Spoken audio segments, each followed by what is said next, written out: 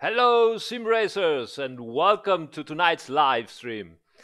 Tonight, we are going to find out why placing the engine right behind the rear wheels is a terrible idea. And then we're gonna find out why placing the engine behind the rear wheels is a fantastic idea. We're gonna do lots of question and answering. We're gonna do some theory. We're hopefully gonna do some decent driving, and we're gonna fail many times. But first of all, thank you so much. The channel is 11,000 subscriptions. It's growing day by day. So thank you so much for all the support. As usual, press the like button, subscribe if you haven't already.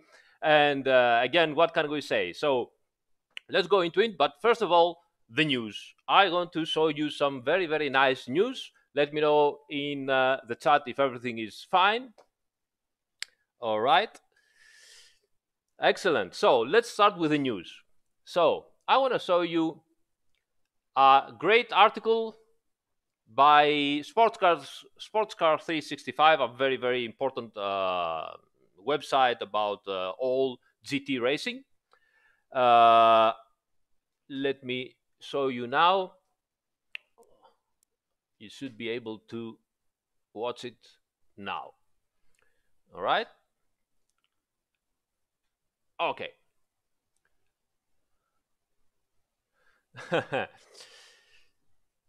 All right. So first of all, as I said, the news. Sportscar365.com has a small interview by Stefan Rattel. Stefan Rattel, who is Stefan Rattel? Stefan Rattel is the founder and CEO of the SRO organization, Stefan Rattel Organization, SRO.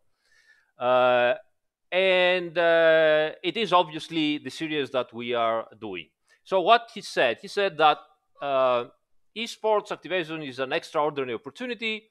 He goes on describing and saying that Assetto Corsa Competizione was used for the official licensing that we acquired from SRO.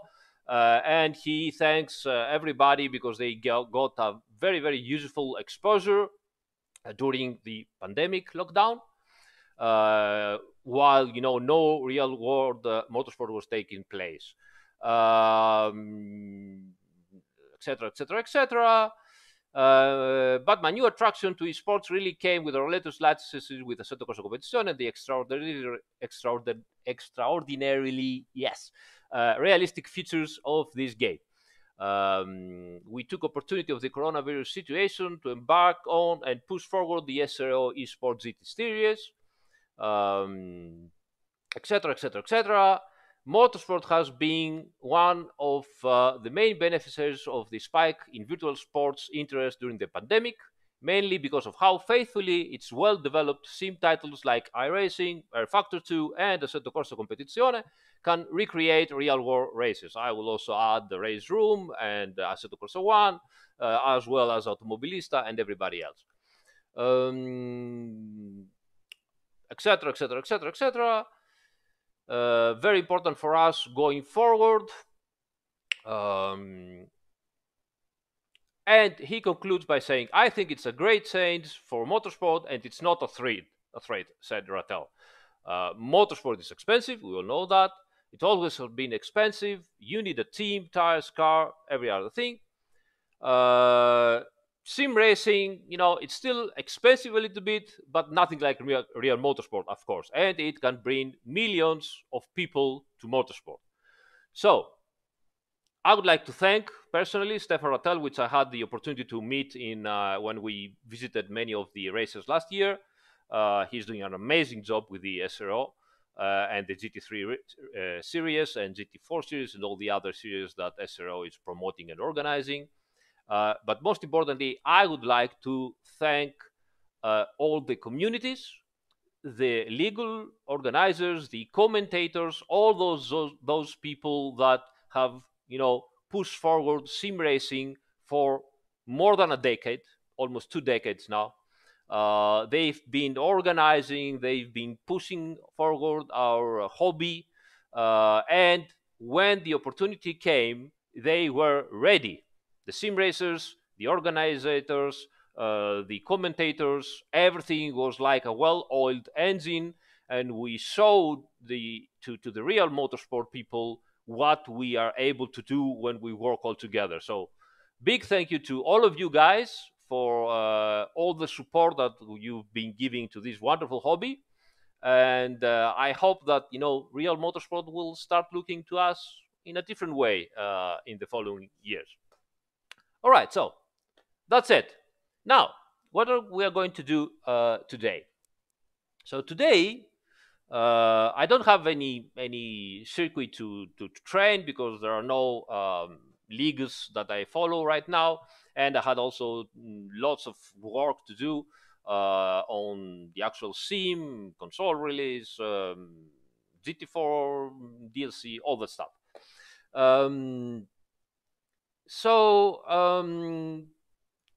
What we are going to do, I've posted a poll into the community page of my YouTube channel, and all you guys, pretty much all of you, have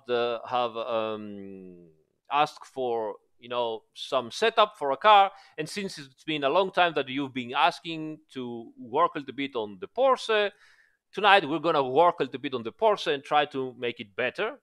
I will try to show you how to understand if the car has a problem or if the driver has a problem, and all that stuff. I'm pretty sure we're gonna fail very hard because it's been months that I haven't been driving this car competitively. So it's not an easy car. It's probably one of the most difficult cars. Very, very satisfying car, but also very, very difficult car to push to the limit. Needs and asks a lot of work from the driver and so on. So, all right, that's what we're going to do tonight.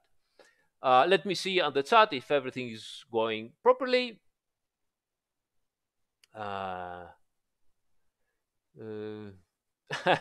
Yes, everybody wants to ban tortellini.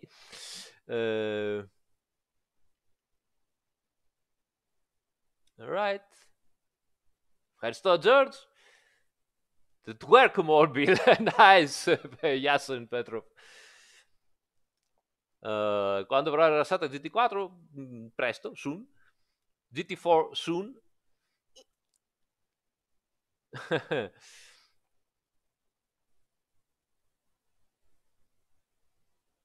Tommaso, I'm not here to do support, guys. We have a full forum for support, so if you have some question about the server full, I don't know what to tell you. You should go on the support forum.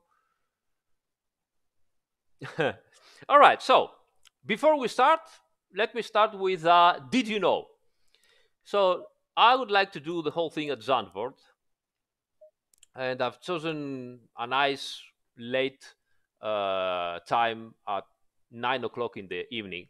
But I wanted to tell you something first. So did you know that the movement of the sun in Assetto Corsa Competizione follows the sun path and daytime and duration of the race when the race took place in the calendar, in the real calendar in 2019, for example.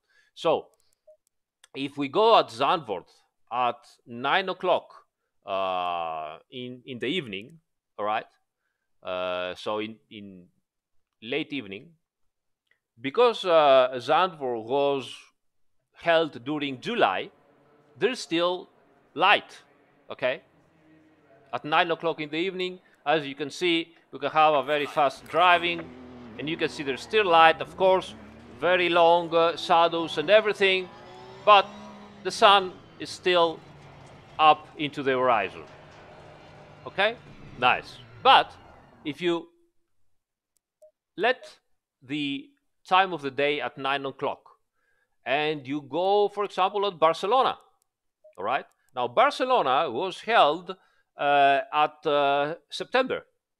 And of course, at September, the day is shorter. The days are shorter. So if you go at 9 o'clock at Barcelona and you load the game, here we are. It's almost night. It's practically night. And that's because, as we said, Zandvoort was on July, and on July 9 o'clock the day was very long, while Barcelona was held on September, and the 9 o'clock at September is already night. And we do that because then, obviously, the sun is at the correct place and the shadows on the circuit are in the correct place when you are racing on the specific circuit on the specific time of the day. So now you know why there is this difference. Okay. Right, so let's go back. And I would like to do some laps of Zandvoort tonight. Why Zandvoort? Well, first of all, it's been a long time that I haven't driven anything at all at Zandvoort. It's a very nice track. It's now, historic track because they changed it. So it's probably the last and most modern implementation of this circuit in any sim. So let's try Zandvoort. And because it has some very long terms of various speeds, so we have long 180 degrees turns, as you can see here, in second gear, another one in probably first gear. We have a very long turn here in fourth gear, another long in third gear, another one in fourth or fifth gear. So very long turns with pretty much constant radius in various gears. And why we need this? I want to show you some stuff about how the car reacts and how you can understand if there is a problem with the car or if there's a problem with your driving style. And I think this is going to be really helpful. So let's try this. Let's go in. So Zandvoort, I chosen this wonderful, wonderful Golf livery of the Porsche 991 2.2 GT3-R, which is the most new car. Well, as you know, the Porsche has its engine after its rear wheel, so all the weight is here. But another thing that it is very, very important on the Porsches, because by the rules, the cars have to maintain their fuel tank at the same place as, the real car, the street car. The Porsches have their fuel tank here to the front. So you have the rear engine right here, lots of weight at the rear, and you have 120 liters, almost 100 kilos of fuel load at the front, behind the front wheels, which means that depending on how much fuel you have, the whole weight balance of the car changes a lot.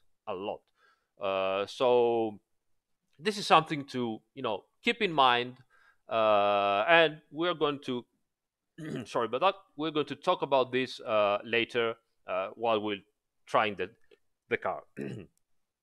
Yes, the headlights. The headlights are wonderful. Boom! Look at that. Amazing. And the indicators.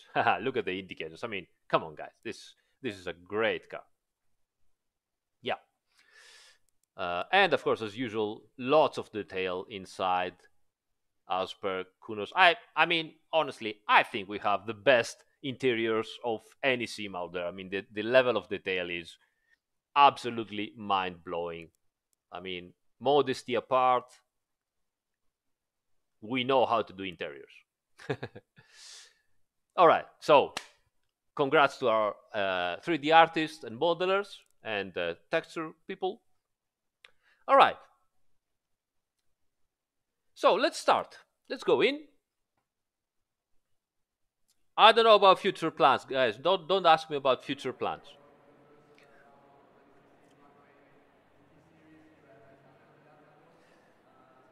All right. So first thing first. As usual, I start with the aggressive setup. So what we're going to do, as usual, is we're gonna choose the aggressive setup. We are going to do some laps. We need at least 4 to 5 laps. I also need to, get up to speed with the circuit, and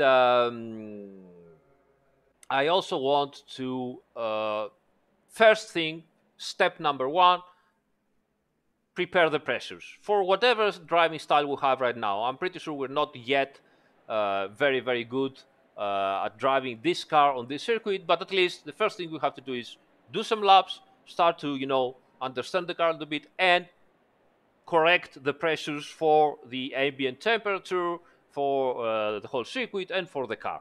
Because obviously the aggressive setup is always a good point to start, but you have to adjust the pressures every time because the ambient and the track temperature changes depending on whatever weather you have or whatever conditions or whatever day of the time of the day you have. All right. So, okay. So some things, a couple of things first for the car. As we said, rear engine, front fuel tank. This is a very, very new project. It's the evolution version of the car. It has, up until the last version, the car has a multiple link rear suspension, and it had a McPherson suspension geometry at the front.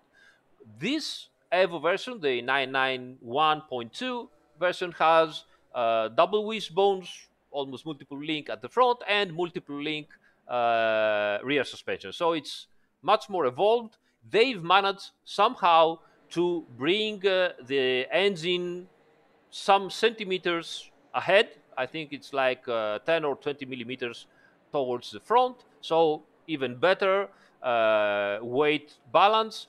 Uh, this is a car that has amazing, amazing mechanical grip. It is very well balanced in terms of mechanical grip, but still lots of weight at the rear. It wants to rotate a lot. It has great traction, and the main issue with the car is uh, that it because the engine is at the back, and let me show you what I mean. Okay, so let me show you. So as we said, the engine is at the rear. Okay, and because of that, as you can see, the rear diffuser is very, very shallow. It doesn't have any real depth. Why? Because the engine is right there. There is no place. Now, this car, as we said, is better than before. It's better than the old version. So it has a better diffuser. The version before that had practically no diffuser at all. But still, it is a very shallow diffuser. It is a very short diffuser. So because of that, it cannot generate big amounts of downforce from the under tray. So that's why, by the rules, it is permitted by this car to have a massive, massive rear wing, which is also placed quite high. Because you have to know that the height of the rear wing is depends on the rules. Usually, the rules say the rear wing has to be at least not higher than the roof of the car. But on some cars, it's even lower than that because they are very, very effective and they have a very good aerodynamics over the roof of the car. So they limit the height of the rear wing. And because when they lower the rear wing, uh, obviously the wing gets more dirtier and doesn't get much cleaner, so the efficiency of the rear wing gets worse. But on the Porsche, right, exactly because the diffuser is not so efficient, they let it have a very, very big and very wide rear wing. You can see it's really very wide, and it is also quite high in height. This, together with a very, very advanced front splitter that we can also adjust in this car, winglets, and massive work here. As you probably know, those fairings on top of the wheel arches are responsible of creating lots of downforce at the front end. Why? Because when the car goes at mid to high speed, there is lots of turbulence created uh, inside the wheel arches from the spinning wheels. That turbulence creates lots of pressure, and that pressure creates lift.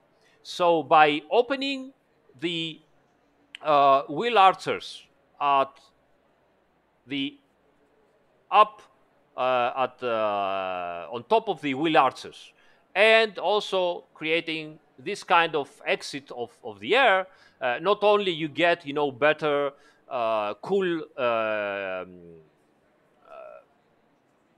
cool effect for the brakes, for the tires and everything, but you also eliminate all the pressure inside the wheel arch, and you create downforce by that way. And of course, you can also uh, create a flow of the air that moves properly.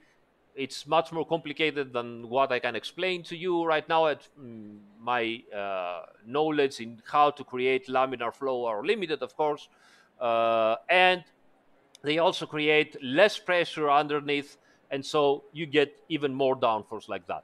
So this car now has much better front downforce, it has better rear downforce, but still it depends a lot on the rear wing to generate rear downforce.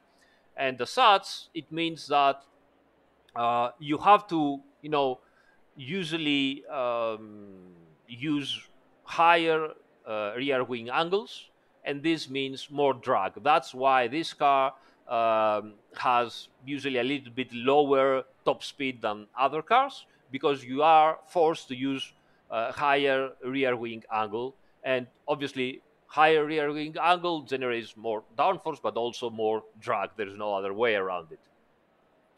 All right, so let me check on the chat if everything is correct.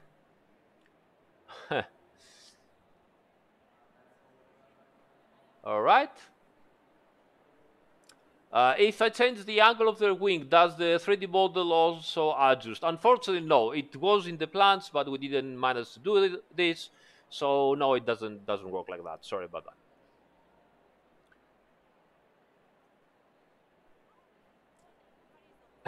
Totally. How much drag do you want? Porsche. Yes. So true. So true. But yes, again, I mean, look at the detail of our 3D models. I mean, look at that, right? You can see the screws. The screws are modeled. Look at this. This is a Torx. You see? You see that?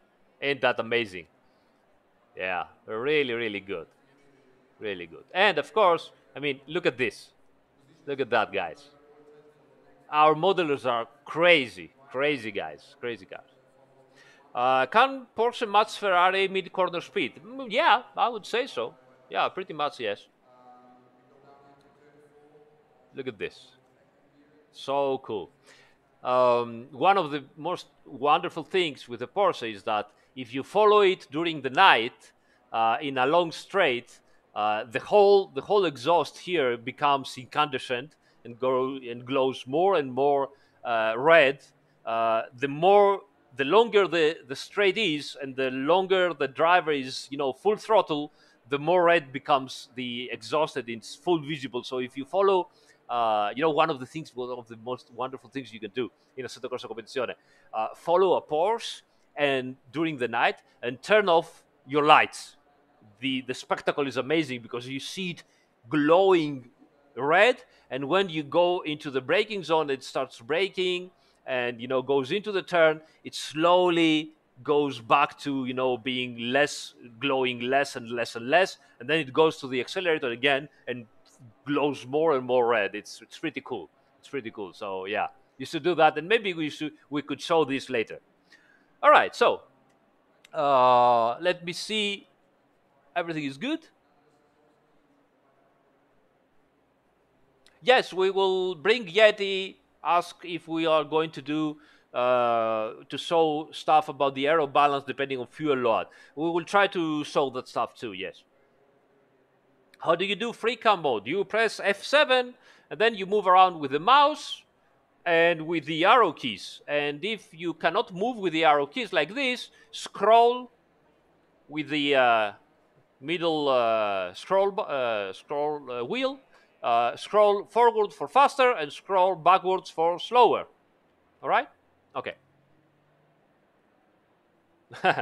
Okay, so let's go back. Return to garage, setup, aggressive setup. We don't touch anything at all. We are going to do 4, 5, 6 laps, even more, if we can stay on the road. And then we will try to understand some things about the car, not everything right now. The most important thing right now is to stay on the road, learn a little bit how to adjust our driving style with the car, and then take care of the pressures. That's step number one. Step number one, take care of the pressures, always. Okay. One. All right. All right, let's go.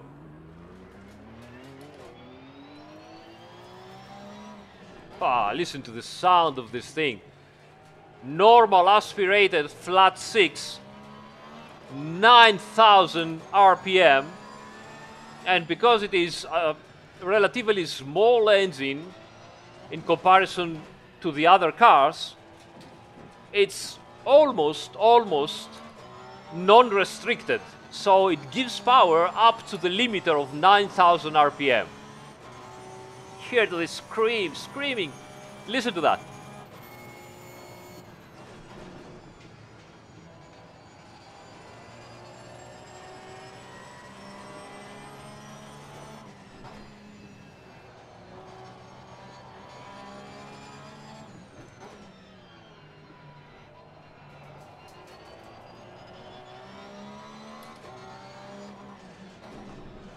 All tires, brakes, and everything.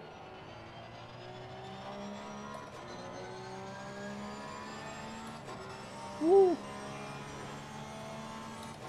Woohoo! Amazing stuff.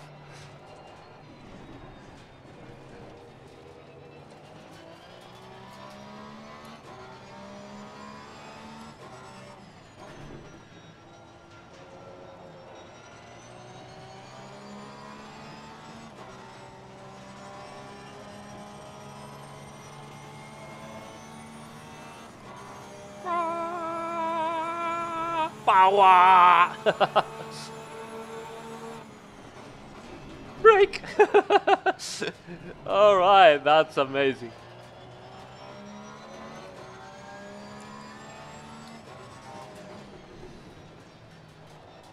Whoa, moves around so much. But the traction out of the corners is amazing.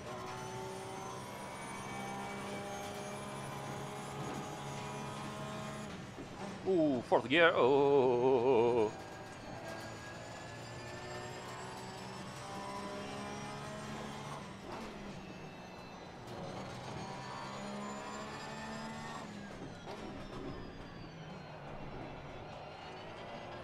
Oh.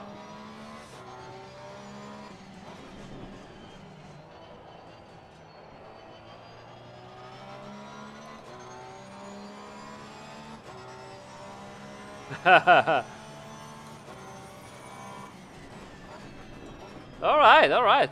At least I've managed to do one lap and I'm still alive, almost.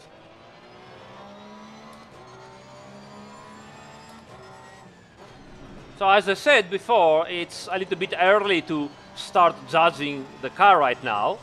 For sure, the car moves around a lot. You can see that I'm doing lots of small corrections with the steering wheel. But we knew that this is a characteristic of the Porsche, sorry. Now, why is that? Well, as we said, there's a lot of weight at the rear. And as we have explained many times with the hammer time, it's like a hammer, and it wants to, you know, while you're braking, it wants to bring the rear end forward because all the weight is at the back. There is also a different characteristic with the Porsche, and the problem is that it is the car with the smallest wheelbase of all of them. Now, what that means? Whoa! Here's what it means. Oh my God! Code brown. It means that because the wheelbase is so short, it really is the shortest wheelbase of all of the cars by a big margin. It is also very agile. It wants to change direction very, very fast, and we can see that in chicanes like this. I mean, look at that, boom. It's instant change of direction. But exactly because of that, because of the willingness to change direction so fast, it is also a bit unstable while you are trying to, turn into the turn, or while you are coasting into a long turn as we have here at Zandvoort. So yeah, as always with car handling and characteristics, you have some advantages, but you also have disadvantages. Also, another thing, the narrow wheelbase it generates much bigger weight transfers, especially during acceleration and braking. What it means that actually let me first finish some races, some laps here, and then I will show this to you from the outside, because it is important to understand, and we need to understand why a short wheelbase generates higher weight transfer. So what are we doing now? 39s. Yeah, it's pretty high. I think it would be a realistic target for tonight to manage to do something like 36 maybe in race stream as usual. 37, 36, oh my God. 36 or 37, something like that. I think it's to be realistic.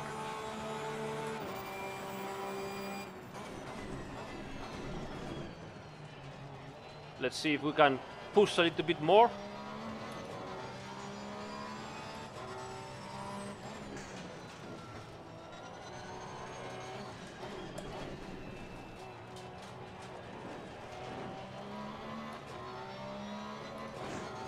Yeah. I can see the pressures that they are low, very low, which means we have still good margin to improve, which is good.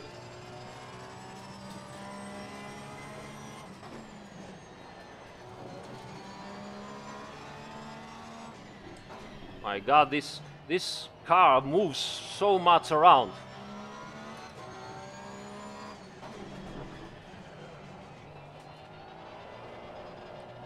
Ah, come on. Whew.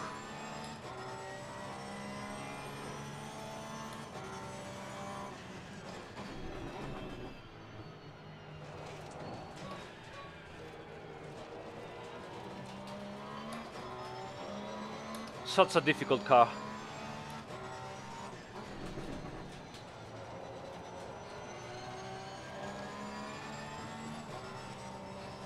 The sun doesn't help. It's exactly on the apex of that turn. All right, we're 37, I think. Yeah, 37 low. Not bad.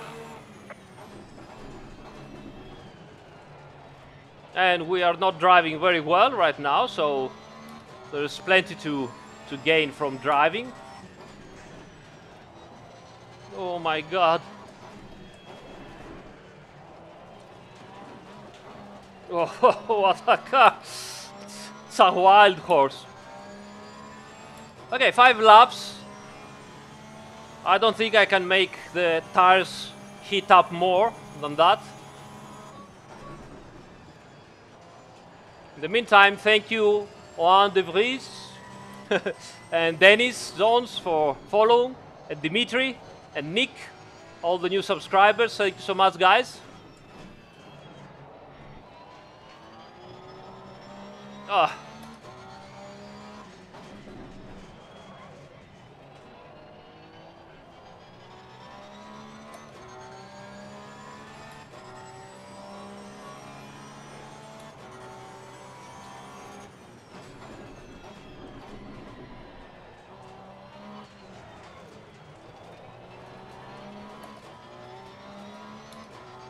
All right.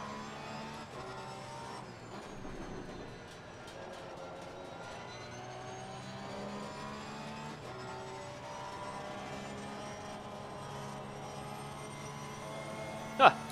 Ooh, what a car. Okay. So I should have go in, but okay, let's stop like this time because there's so many things I would like to tell you. So let's move on. Right. So first thing, fix the pressures. So 27.2, we want to stay at 27.5.6, something like that.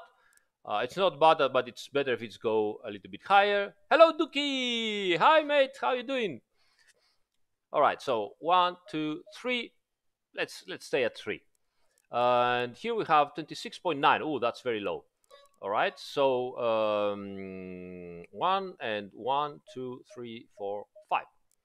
And 26.9 again. So 1 and 1, 2, 3, 4, 5. Again, for the people that do not remember, you do at least 4 or 5 laps.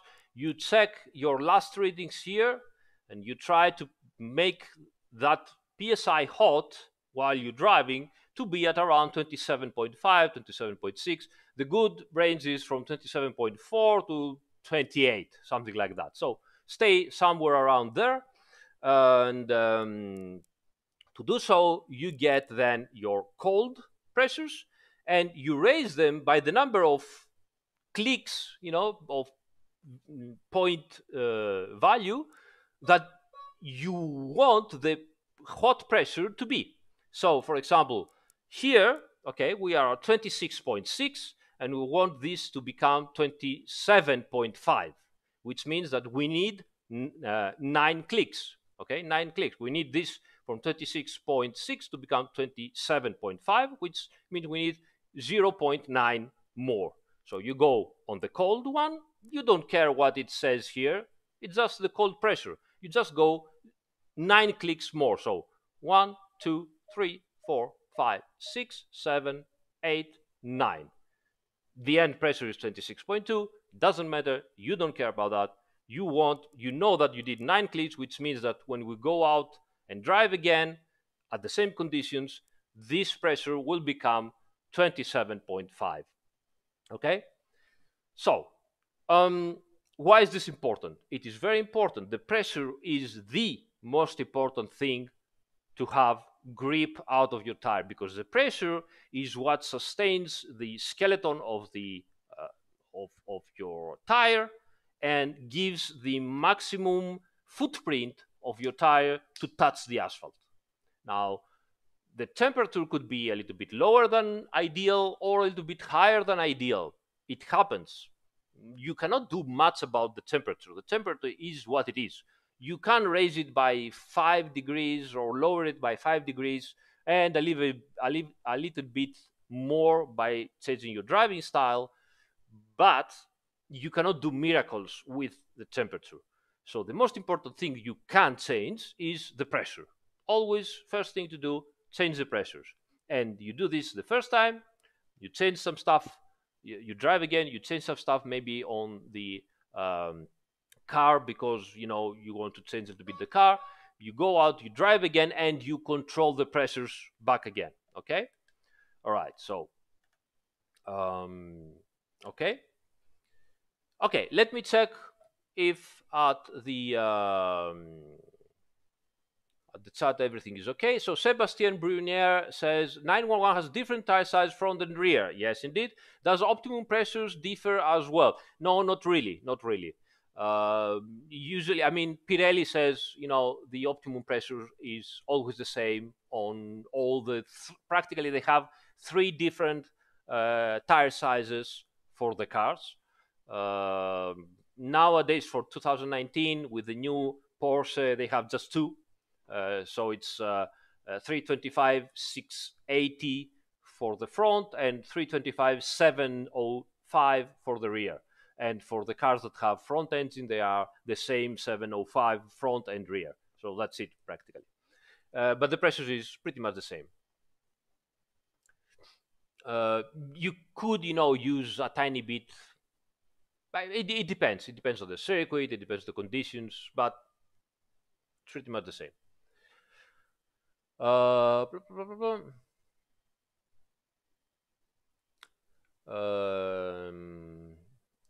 So many things on the chat.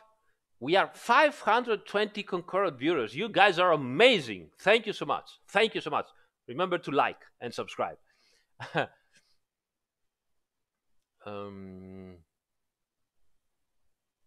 Okay, if the aerodynamics are done correctly, the Porsche generates more slipstream for the cars behind it. Yes, indeed. So Paxmu says, if the aerodynamics are done correctly, the Porsche should generate more slipstream for the cars behind and be difficult to follow in corners because of the smaller diffuser and high wing. Not exactly. It does generate more slipstream, but it is also a smaller car. It doesn't have that big of a frontal area like the Bentley, for example. And then you have to to remember that it mostly generates downforce from the big rear right wing, which is also high. Okay, so the lower cars that follow behind, they get some dirty air, but it's not that big deal because the wing is so higher. Okay, while when you are following, for example, an Aston Martin or a Ferrari, it's probably worse because they have all those big diffusers, and when you put your nose behind them, you get lots of you get lots of aero understeer because of that. So yes and no. Alex Dastan asks, my rear mirror is black. How do you turn it off? It saves a lot of frame rate. Can you tell us? Yes, it does saves a lot of frame rate. I have used myself to not use it, so I switch it off, and I am very careful watching the radar. Radar plus the real-time gaps on the multifunctional display is almost as good as having, if you learn how to do it, as having the rear mirrors. How to disable the rear mirrors? Sorry, you go to the options, video, and you go here into mirror quality, and you just turn it off. Turn it off. That's it. Okay.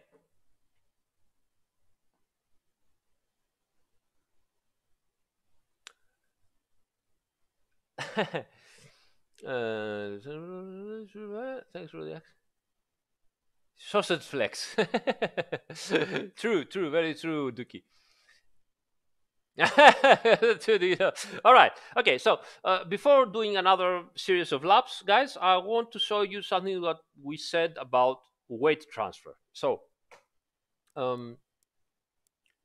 let's go inside and outside. So let's go outside of the car.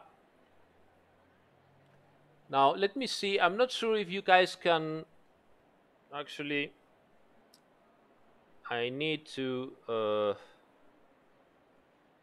start the mouse pointer. How was the name? I don't remember anymore, as usual. Let me check mouse.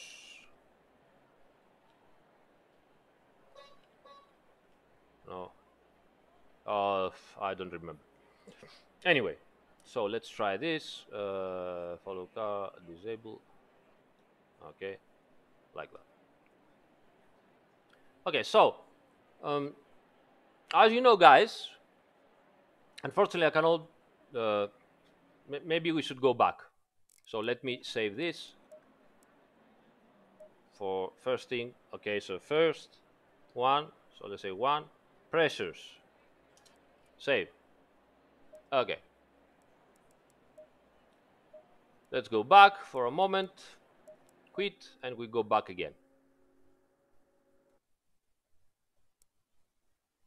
Shanti, yes, I think so. They're still rendered. Okay, so this is the car, as we said. I think you can see now the mouse, hopefully. Not sure about that, but yes, I think you can see the mouse. So now, as you all know, we have the center of gravity somewhere around here. Okay. Now, all the forces that go into the car, from cornering, braking, accelerating, all those forces, they apply. The forces are getting applied on the center of gravity. Okay, so the center of gravity is like the pivotal point of a lever. Okay, so you have the lever, which the two extremes are your tires. This is the one, and that's the other tire. And then you have your center of gravity somewhere around here. Now, as you know,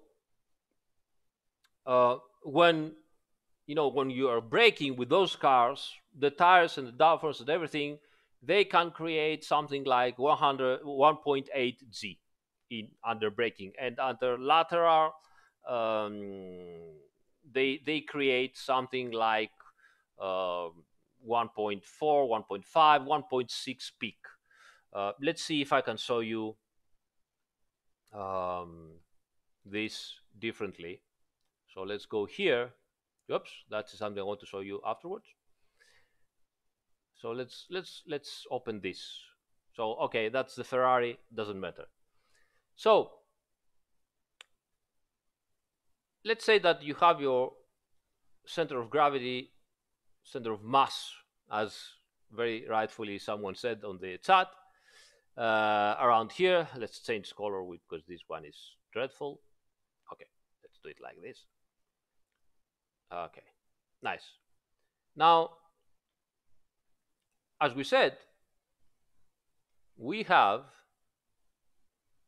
the distance between the two wheels, okay, here, like this.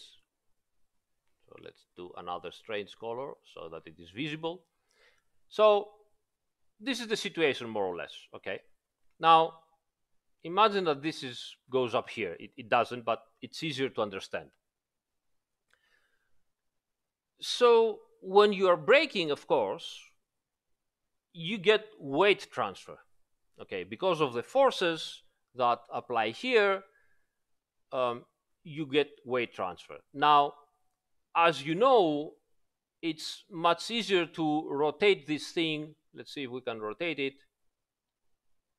Okay, if the center is like that, it's easier to rotate this with a small amount of force here. Let's see if I can put something like this. Okay, sorry about that. It's going to be terrible because I haven't prepared it beforehand, but hopefully I will be able to show you what I mean. So you know that the longer the distance from the point of rotation, the less force you're gonna have to create the same the same movement. Okay. Now, the problem with the Porsche is that this distance is much shorter, because the wheels are not here, but they are here. They are the difference. The wheelbase, okay, is not like this, like in the Ferrari, for example, which has one of the longest wheelbases, but it is something like that. Which means that at the end you get, the distance between those are shorter. You get much more effect from the same force, much more effect, because the lever is shorter. Okay? That's why when you are braking so hard with the Porsche, the car tends to move around a lot. It wants to rotate. It wants to to change, because all that weight is being transferred to the front, and the rear end gets much more lighter, but still, it has the weight at the rear. It tends to, the inertia tends to rotate it, and the rear end wants to go at the front. So not only the Porsche has lots of weight at the rear, but it also has a very, very short wheelbase, the shorter of all by 20 centimeters. I think it's the next car is longer by 20 centimeters or something like that. So it is a car that moves a lot. It is a car that transfers the weights a lot at the front, and so that's why it needs stiff suspension to control the weight transfer. Now, because of the same reason, you also have that much more traction when you're trying to accelerate, because all that weight goes at the rear tires much faster, and you get much traction out of that. And of course, you also get understeer on power, because the front end becomes much lighter, and you tend to go in understeer again when you are accelerating out of the turns. So, as you can see, all those reasons create disadvantages, serious disadvantages, but also some serious advantages. Now, why the Porsche back in the times of vintage racing was so much better? Because back in vintage racing, we didn't have practically any significant downforce. Nowadays, those cars, generate 600 kilos, 700 kilos, 500 kilos of downforce. Back in the days of vintage racing, they were like 100 kilos at most, or nothing. Even before that, practically nothing. And so you had a car that pretty much all the cars had lots of power, because they had lots of power, pretty much the same power that they have now. They had much worse tires, much worse suspension design, and no downforce at all. Having the weight at the rear permitted the Porsches to have lots of traction out of the turns, and so they were able to put that power down and accelerate sooner out of the turns. Obviously, they needed experienced drivers to, maintain the control of the car during the turning and braking. But once you could do this, then you could accelerate it. You could accelerate much sooner. That's why Porsche managed to win so much back in the times. Now, in modern racing, again, some of the advantages remain, but we also start having big disadvantages, because other cars are able to create much more downforce. Sorry, because they have much bigger diffusers. They are more stable in GT racing because they are longer, and that helps, customer drivers and amateur drivers much more. They generate less drag, and so on and so on. And they don't have so much traction issues anymore, because of the high downforce and of the modern tires. I mean, the other cars, they don't have so much big problems with traction, because of the modern tires that have much more grip and the modern aerodynamics. So that's why Porsche starts to have some issues with the rear engine 911 design. Okay, back to the driving again. Let me know at the chat if everything is proper, and if you understood everything, if it's clear.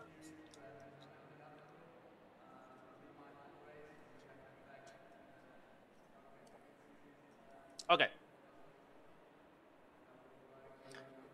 Well, the 917 was a completely different car. Let's not go into that. Well, first of all, they were mid-engine, but then they also had no differentials. Everything was locked like a cart.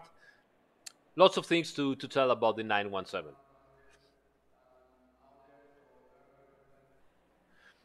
All right, so let's go back. Let's load our setup with the correct pressures.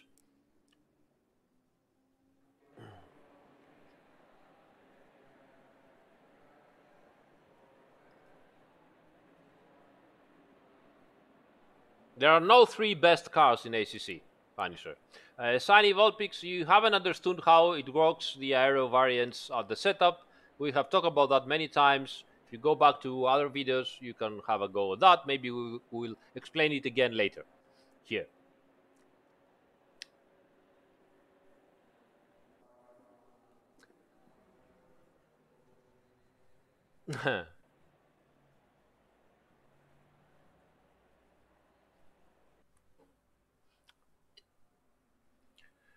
Diesel, all Porsches had power on oversteer because they were set up like this, but still they could, put down much better. Tell drivers of a Ford Galaxy or a Ford Mustang how they could, put power down. They would like wait, or put it down and just drift and wait until the rear tires, cuts on. So you have to take everything into perspective every time. I mean, you see the old vintages go sideways because that's how you drive those cars back in the days and those tires, but still they had bad traction to go sideways and move forward at the same time. While the old Ford Mustangs and Ford Galaxies, the Lotus Cortina or the Alfa Romeo GT3-R, they were drifting. They had to, take care of the accelerator, or you could still put it down, but you were losing time spinning and not moving forward as fast as the Porsches, right?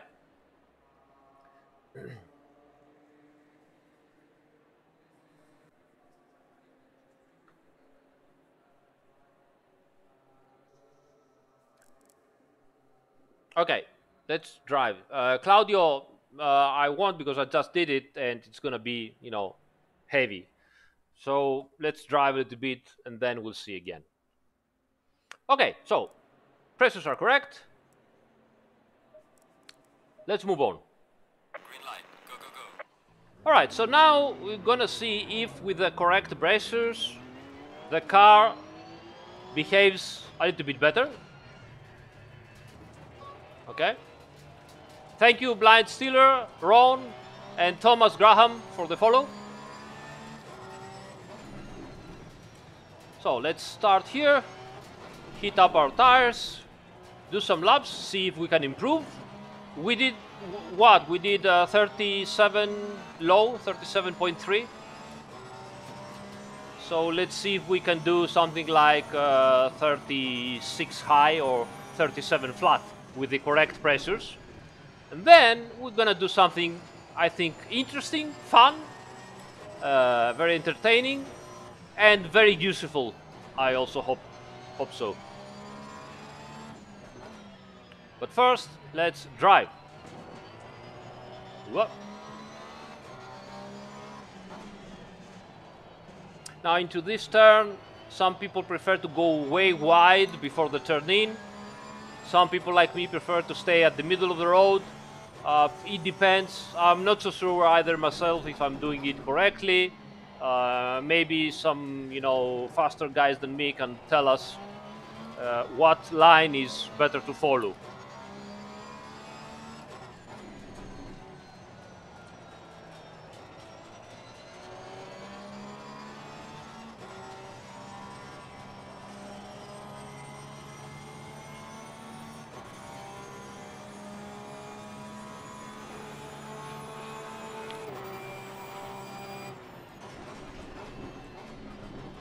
All right. Tires are warming up. I'm still hitting the limiter.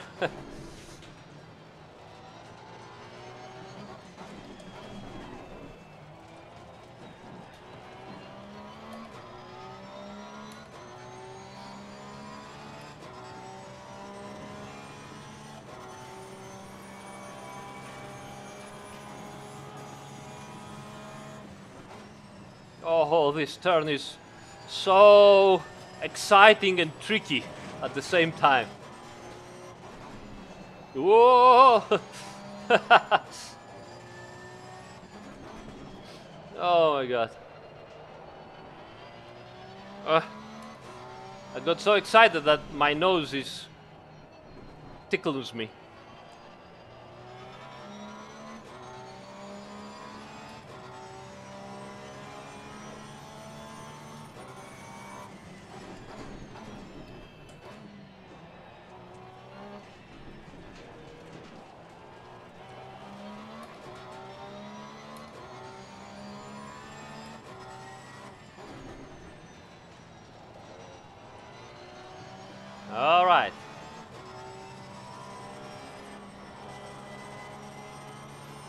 So tires are very good at the front, a little bit low at the rear, but let's keep going. This is me, your personal best.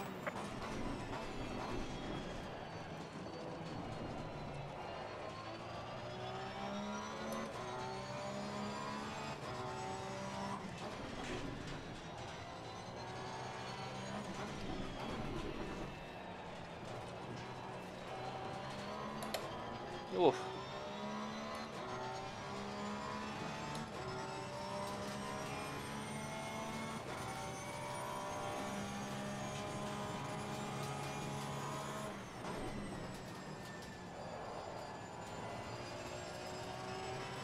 What a turn.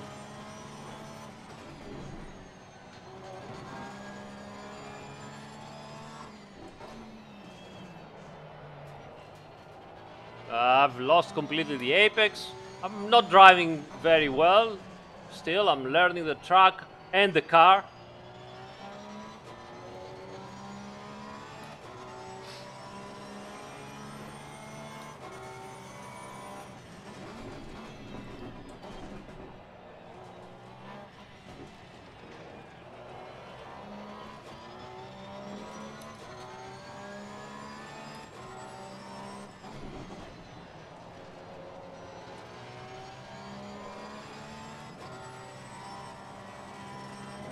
Oh. Listen to that transmission whine. Amazing. Oh, 37 flat. I think I can do even better.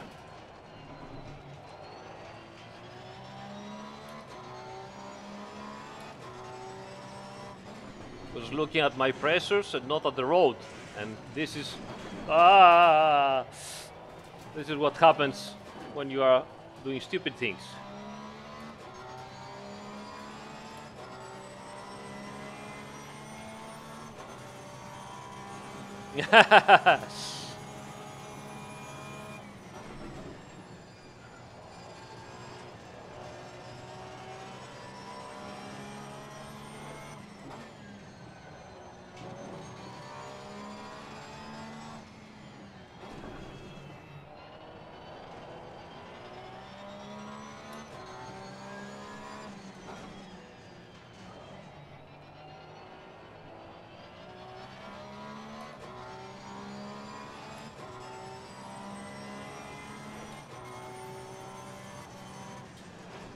I'm looking too much at the chat. Let's try to do a decent lap.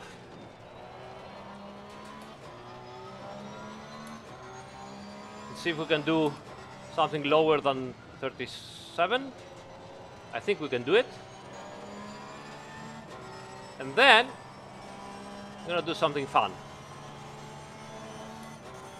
We're gonna play a game.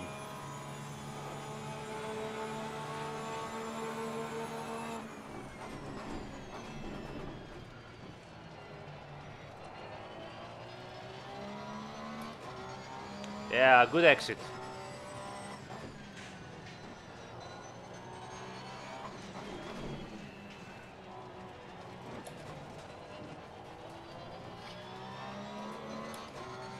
Better exit still. Nice. Full send it. Oh my god. Whoa. So scary.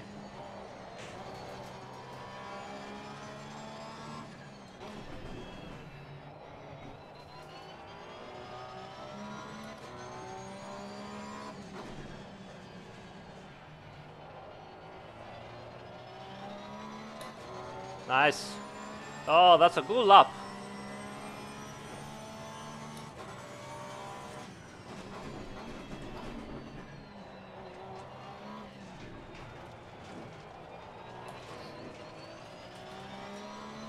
Nice, let's do a 36 mid. Not so good. I've lost some time here. Anyway, not bad. Not bad at all. Oh, no, I cannot brake that late. I mean, it has great brakes. Aero drag also helps, but not that late. Okay, let's go back to the pits. The front left is a little bit too high as a pressure, so we can work on that. But all in all, much better than before. And honestly, the car handling is not oh my god, it's not helping me. I mean, I could not do a full race like this for sure. So I will try to improve the car. Not that the setup is not fast, but for my driving style, which by the way, I'm getting used to pushing front engine cars, which are much easier to push, much more predictable, slower to change direction. With this car, I'm having more problems. You can see that I'm, moving the steering wheel a lot, left and right, to try to maintain the line of the car and the stability of the car. So I will, do some changes and see if I can improve on that and make a better race setup for my driving style, or most importantly, my level of driving this car as we are right now.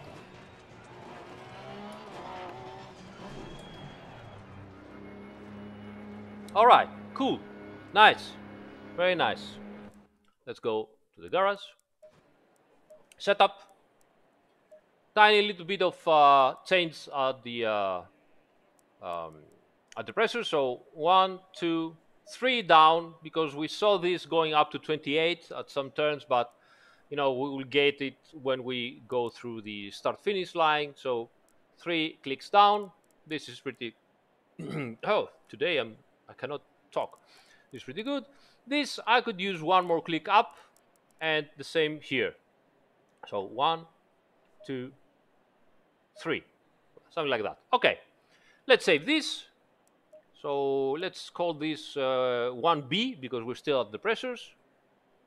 And now we're going to do something very interesting, I think.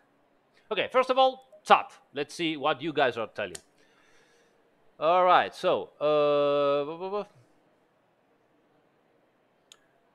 Bruno Oliveira says, what the right countermeasures to make when the tires in the tire up starts to become yellow? There are no real countermeasures you can do. You can make the car softer. You can make the dampers softer if possible, okay? But sometimes, with some cars, in some conditions, the tires will tiny bit overheat. Becoming yellow is not a big deal. It's not like you're losing tons of grip. Not really, okay? You're not losing grip, to be honest. You're losing grip if they become, orange. But greenish, lime, yellow, something like that, doesn't matter. Doesn't matter really. Concentrate on the pressures. The Pirelli tires are made specifically to have a very wide range of temperature that they are still working from. I mean, even down to 60, 65 degrees, they're still working pretty well. And even up to 105, 110 degrees, they're still working pretty well. The ideal is from 70, 75 to 95. 75 to 95 is the ideal. You start looking at that little bit of, you know, yellowish color, greenish yellowish color when you are at 100 degrees. Don't bother. You still have 99.99% of the grip. Seriously, I'm talking you. I know the data. So don't worry about that. Worry about the pressures. Okay. The only thing that obviously it will accelerate a little bit more is the tire wear. When you see that greenish, your tire wear is a tiny bit higher than normal greenish. But again, we're talking about 0.01%, something like that. Thank you, Sim Racing SK. Yeah, brake ducts, we can use that too. Yes, exactly. Diesel is very correct on that. You can use brake ducts to get the temperature of the tires down, because the temperature of the brakes influences a lot the temperature of the tires. So Dazzle is very correct on that. Danny, we can talk about that, but not now. TC1, TC2, we will talk about that later on today. Okay. Okay. Well, yes, Max Daniel, V Max Daniel says all my races at Zandvoort end with blistering on the left tires. On some circuit, Zandvoort, Barcelona, you get so much weight and friction on one side of the car that, just, I mean, for example, the last turn is incredibly hard on the tires. So it is as it is, there is no perfection in racing, real racing, and luckily now also in sim racing. So some years ago, we were all driving with the numbers. You wanted to have your tire pressures, your tire temperatures at 85, and that was it. It would, you could bring it at 85, and it would stay like that for all the lap. That is not the case anymore, luckily, because that's also what is happening in real life. So, yeah.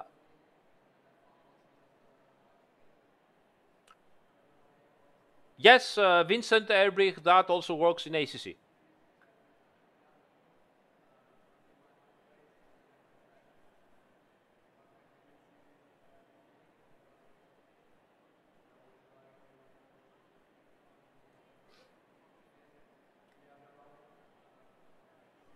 Guys, I won't talk about Alex Zanardi. My thoughts are with Alex. He had another accident. I won't talk until I have some, proper news. I will respectfully wait and see what happens. Let's hope for the better.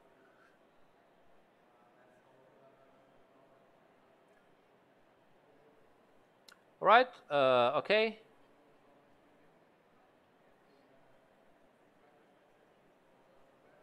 No Name Left says something very interesting. Says, to me, the Porsche performed better with a bit higher pressures than other cars. I like around 27.8, 28.1, compared to other cars with 27.5. Like the higher pressure support a bit better. You're absolutely correct. The higher weight transfers, as we said, uh, need more support from the profile of the tire. So higher pressure gives more support for the tire. So the footprint works better. So if you think that it's better, then go for it. As we said, there is not a definite number. There is a range of number from 27 lowest, 27.4 up to 21. All that works. What works better depends on the car and on the circuit and on the driving style. So don't worry about that. If you think it works better, go for it. You are correct. Um,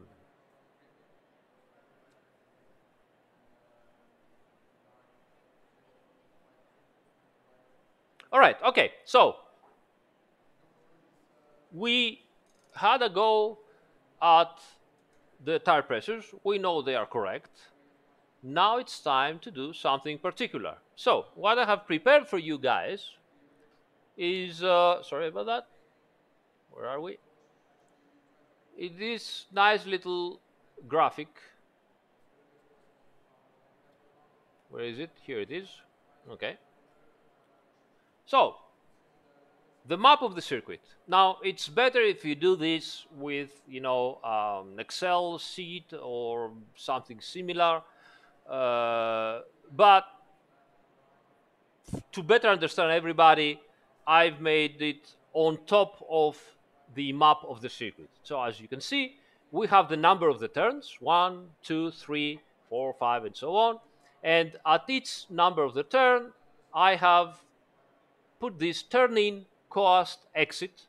I've only put those into the turns that they are important for us. I mean, for example, I haven't put this on number 2. I have put this on number 3. You see here, turn 3, because number 2 is not a turn practically. So I've only put this on the turns that they are important for the handling of the car. So what we're going to do, we're going to separate each turn in 3 phases. This is basic. Usually I separate the turn in at least 4 phases. but this is basic. We need to understand how it works, and 3 phases of each turn are more than enough. So turn in, which means what happens to the handling of the car, how the car behaves when you are turning and releasing the brakes. Okay, so turning in while releasing the brakes, that's the first phase. We have to understand what is going on in that situation. Coasting, which means that you have released the brakes and you are going from the turning to the apex of the turn. Let me show you a little bit better what I mean by that. So turning usually is from here, okay, from here to, whoops, to here, something like this, okay. Right, so let's do this red because we are braking, and this is also red, okay, something like that. This is a little bit, goes through the yellow like this. Oops. Okay. Now, then we have uh, the coasting phase, where you are not touching either the brake or the accelerator. You're just releasing the pedals, no pedal input, and you are traveling with the car towards the apex, which happens more or less depending on the turn. It could be later, it could be sooner, it doesn't matter. This is just an example. So it happens somewhere here, okay? And at some point, you start accelerating, right? So you accelerate,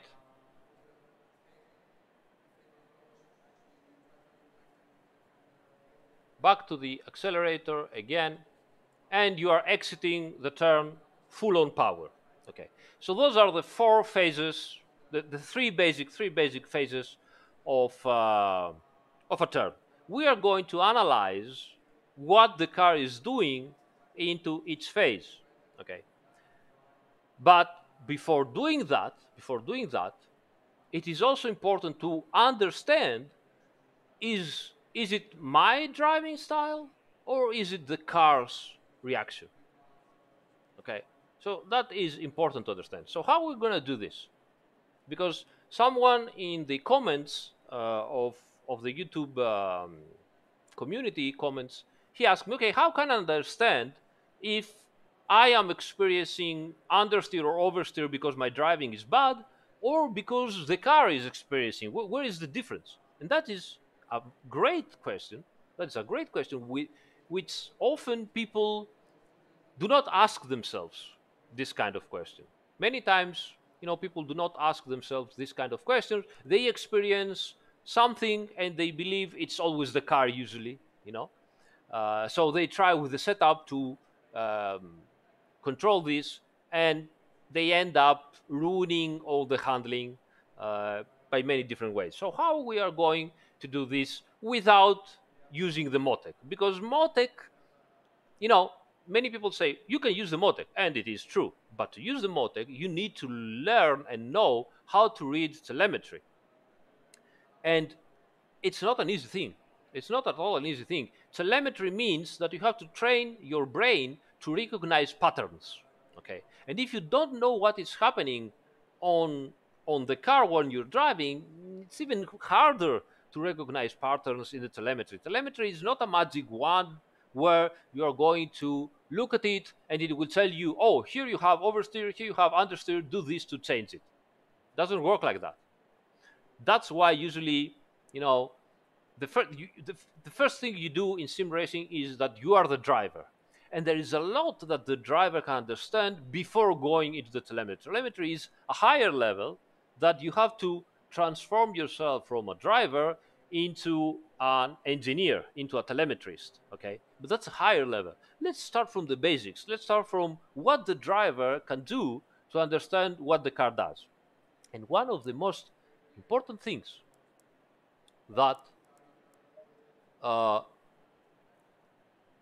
circuit training offers to people that want to learn, I mean in real life, okay, in real life, is an exercise like the following. So here's what we're going to do.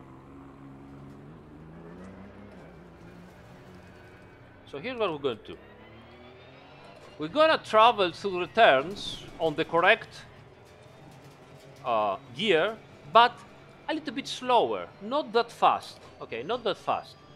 So go for a lap around the circuit, following the correct line, but slower, okay, a little bit slower. What we want to do is being able to maintain the line, okay, that we want to follow when we are pushing, without big problems, without, you know, corrections. We just want to follow the line, okay?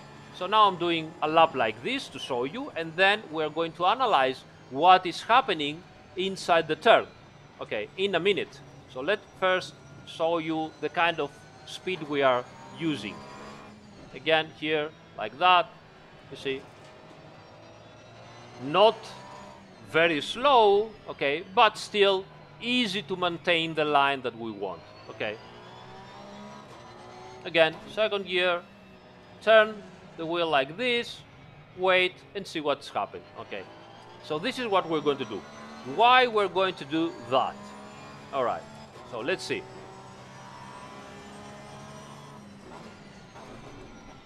Now, first of all, we're going to try this for starters into the very long bends. So the first one, the third one, the last one, bends like that. Not at the chicane, not at those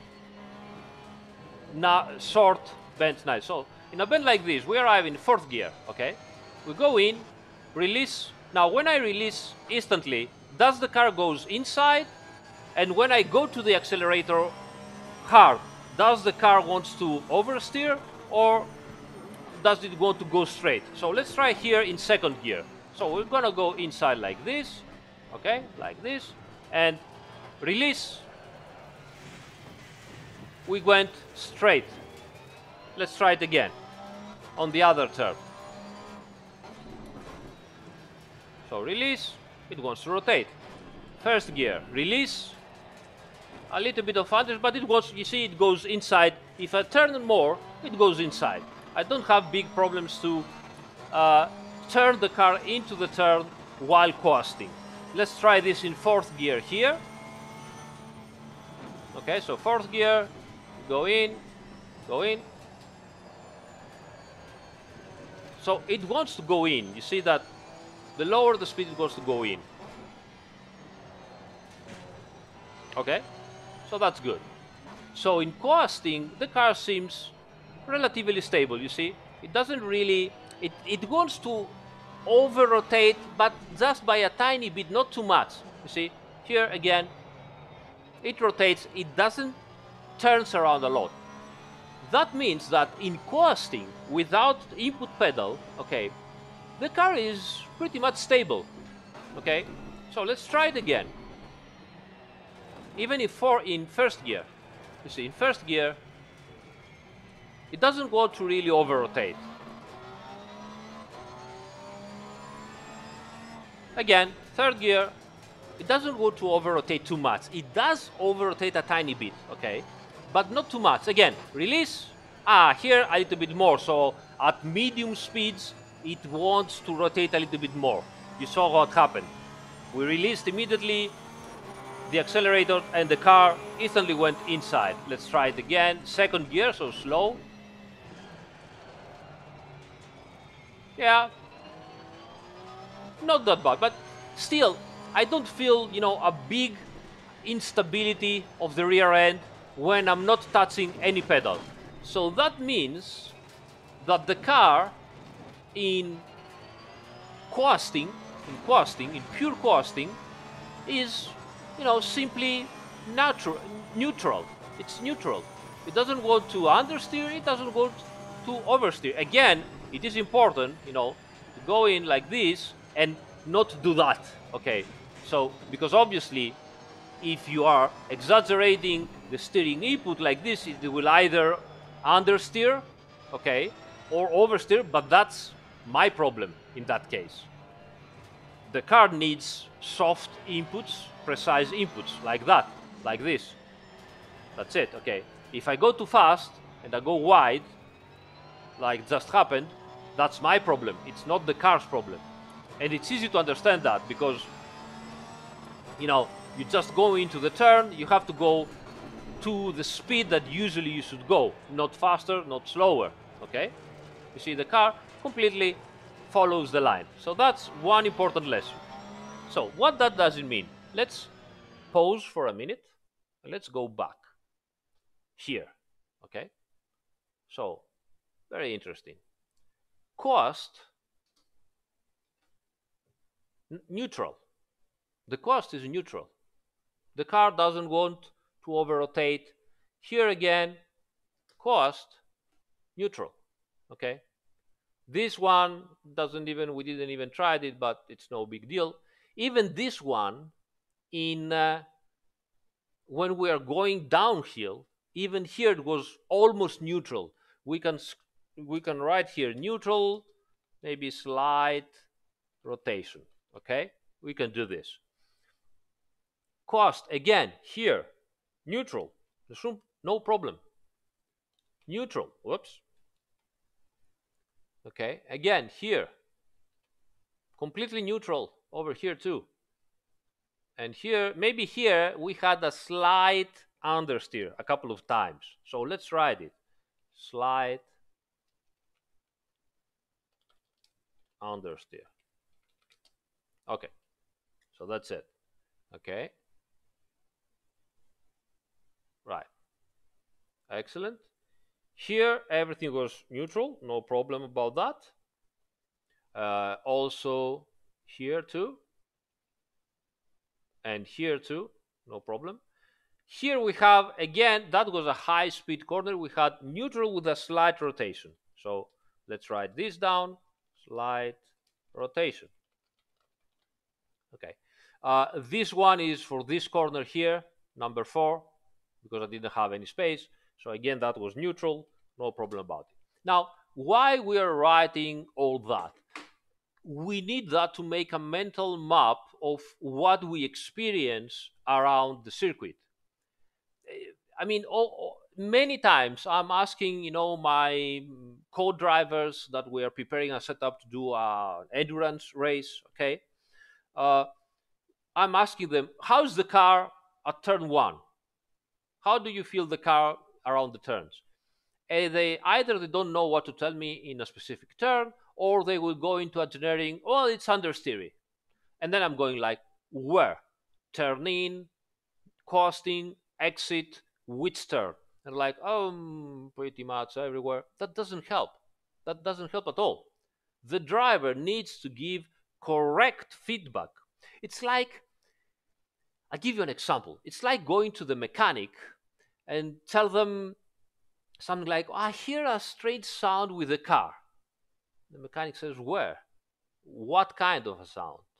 In what occasion? And you say, I don't know. I hear a strange sound. And then the mechanic, puts the car, switches on the car, and I don't know, the engine goes in 3 cylinders, goes like, prop, prop, prop, prop. I mean, that's easy to understand. But there are other things that, he cannot understand it because you do not give the correct feedback. All right? So you need to give the correct feedback, not to the engineer, but to yourself too. You need to compartmentalize. Why am I choosing such terrible words? You need to divide the circuit into turns and each turn into phases. Okay, you need to divide every single one and write it down because it is impossible to remember everything by memory. Okay, so write down each phase of the turn for each turn of the circuit. So right now, we already know that the car is not bad at all in costing. We don't have any serious problems. Next thing, one of the most difficult things, is braking. So let's go in and try the same thing while slightly applying brake force on the pedals, okay? All good?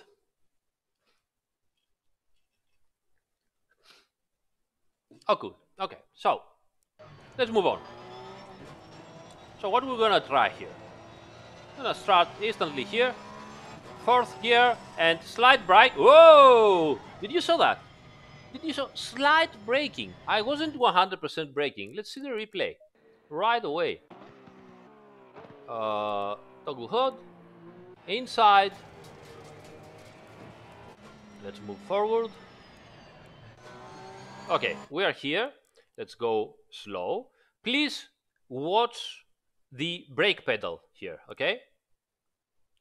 So let's go in. This goes down. Watch the brake pedal on the HUD. All right? So we go in at the normal speed that we would go, even slower. And at some point now, I will apply a little bit of braking. Look at that. It's like not even 20%. It's like 10%. Look at how the car rotates. That's a lot of rotation with, and now I'm braking and panicking because I'm like, oh my God, what is happening? I mean, look at it from the outside. Okay. And this always happens when you are applying small amounts of braking force. Because at high amounts of braking force, the ABS saves you. It distributes the braking. Look at that. Look at how much angle. I mean, I'm delivering tofu here. Takumi. I mean, it's Dorifta time, right? So why is that? Because as we said, this car moves the weight a lot to the front, okay? And all that inertia from the big rear engine wants to rotate and move forward. So at high speeds, just the tiny amounts of braking creates way too much oversteer. And that's one big example. Let's move on into the other turns and see what happens.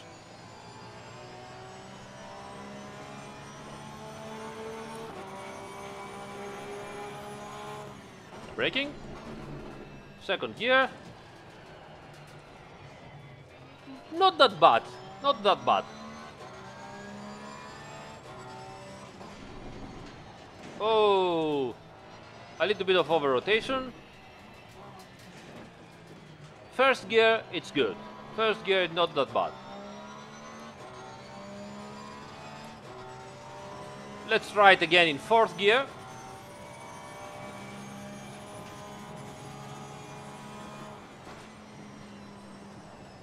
Oh, there it is again. Oh, dear God. So again, high speed, oversteer. Again. Oh, slap into my face. That was nasty. That was... Alright, so let's try it here at the second gear turns. I had some understeer into this turn. Probably it's the camber of the road that doesn't help.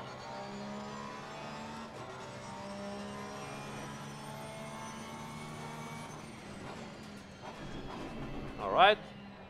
So first gear. No big deal. So the mechanical grip is good. At low speeds, we don't have any big issues. But at mid to high speeds, we have big issues with turning oversteer. Ooh, look at that.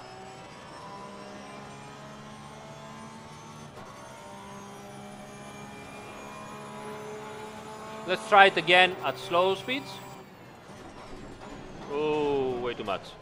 But again, you see, understeer here, no big deal. This is mid speed. And again, oversteer.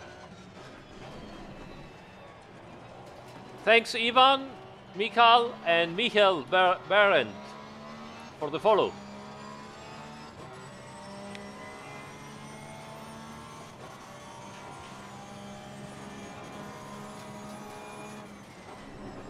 Oh my God. You see here. And again, third gear. Oversteer again. Oh, saved it. Oof. Thanks, Dan. A little bit of oversteer here.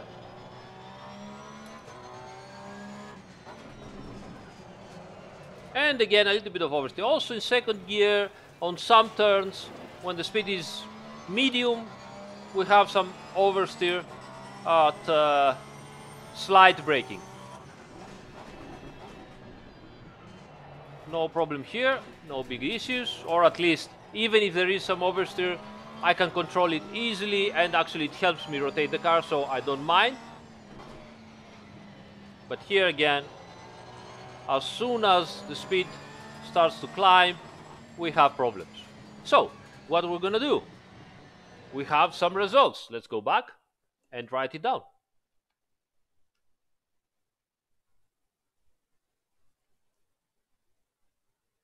Okay, so turn in here,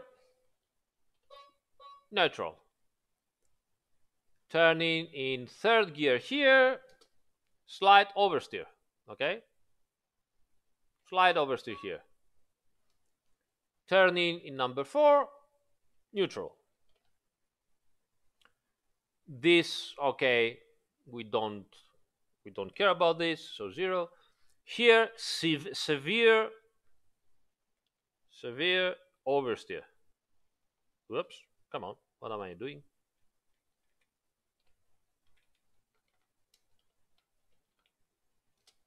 All right, this is really bad here. This is oversteer. This is rotation. Let's call this rotation.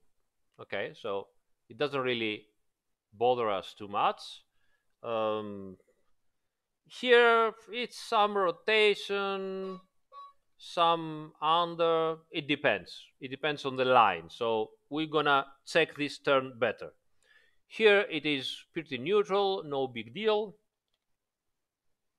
So I believe in the number 11, it's more my line than the car. Here we have again rotation. Rotation, okay. I will also make this one, instead of slight oversteer, oops, I will call it rotation. And here we have again severe oversteer. All right, like that. This one is neutral. Okay, so you can see now that we have a pattern. Okay, so actually 2 patterns. In slow turns, the turn-in and the light braking is either neutral, or even it helps us, to rotate the car without problems of controlling the car. In high speed turns, we have severe oversteer, and we have pretty clear oversteer also in mid speed turns. Okay, so this is a very good indication that something simply doesn't work properly. This is something that will, at least depending on my driving style, it influences my driving, and it doesn't permit me to attack the corners and go for a better lap, because I am really scared going into those turns. And being scared means that you have to do many small corrections to go into the turn. You are waiting for the car to calm down, and then you accelerate or you turn to stabilize the car. You have to wait. So that severe oversteer for my driving style is not something that I want. Now, there are other drivers that might be feeling perfectly the car into the same car into those corners, because they might be more precise with the steering wheel, they might be more smooth with the pedal inputs. Doesn't matter. You write it down.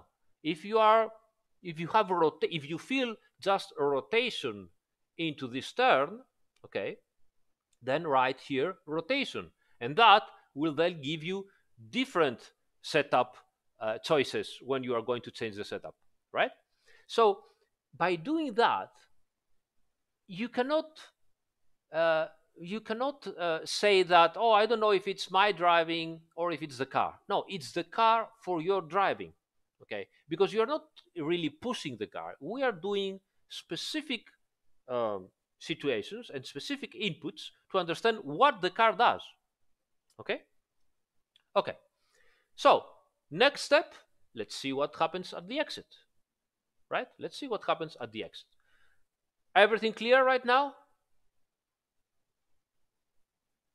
Don't care about what we're going to do at the setup right now. Let's just understand what we are doing. Okay, what the car does. Here we try to understand what the car does for very specific and as much as possible isolated driver inputs. We are not pushing the car. We are just doing small, specific, and isolated driver inputs, and the car reacts. How the car reacts, we write it down. Once we have a clear vision of everything and we can understand and find patterns, then we're going to change the setup. Okay?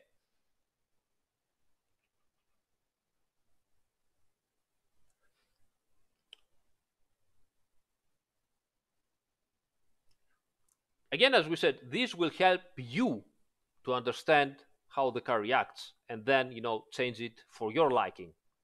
Okay, your driver inputs and your notes, the notes that you're going to take, might be completely opposite from mine. Doesn't matter. It means that you're driving differently. Okay?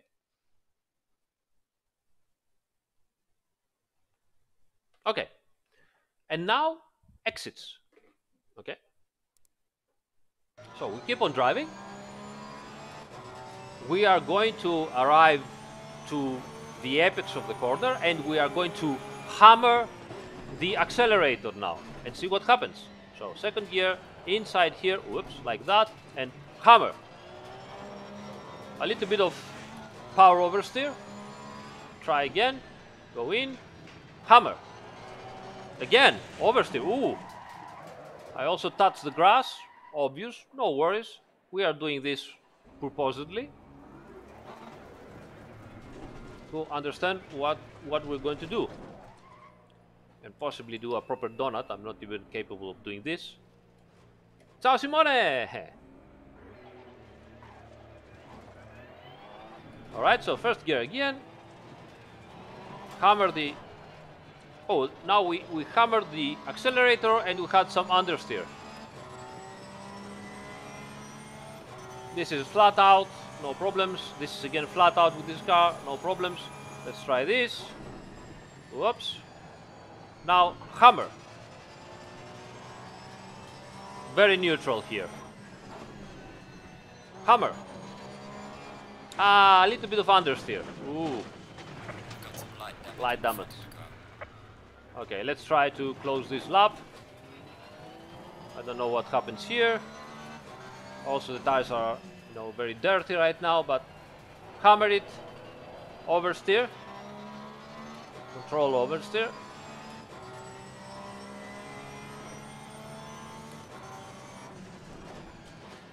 Espera. First gear. Whoops. Some oversteer here. That's understeer here.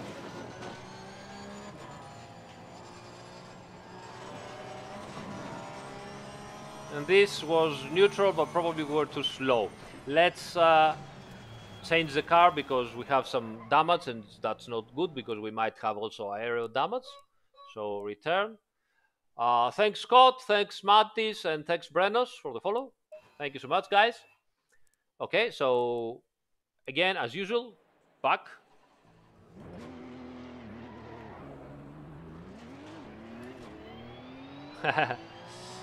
Alright, so second gear.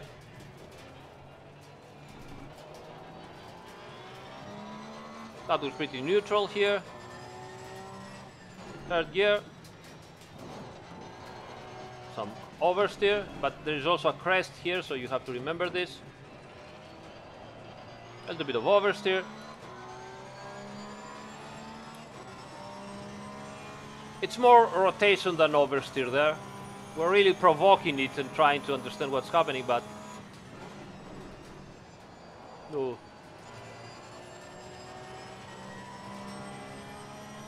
That's okay here.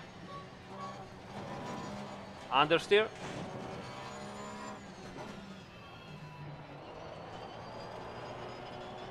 A bit of rotation. It was pretty good.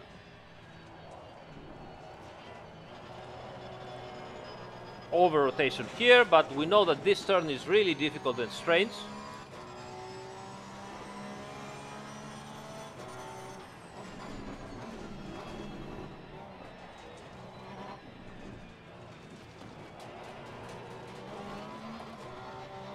Some rotation again.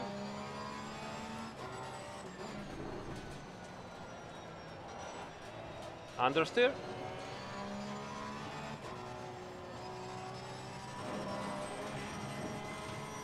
Here is slight understeer. If we go flat out, it would be nice to do it flat out, but not so possible.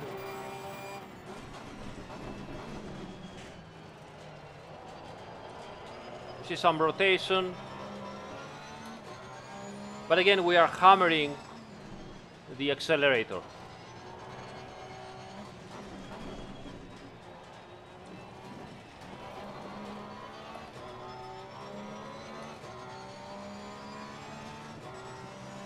All right. I think we have an idea again on what is happening in the accelerator. One of the things we could do now is that we could try a lap that is a little bit faster, and that will give us a better indication of what happens. You see again understeer into that turn, of what happens when we're trying to push the car. But until then, let's go back. Okay, so what do we have here? Here we have some rotation. What happened? It did refresh of the page instead of writing. So rotation. Here we have some over rotation. Okay. Rotation again here.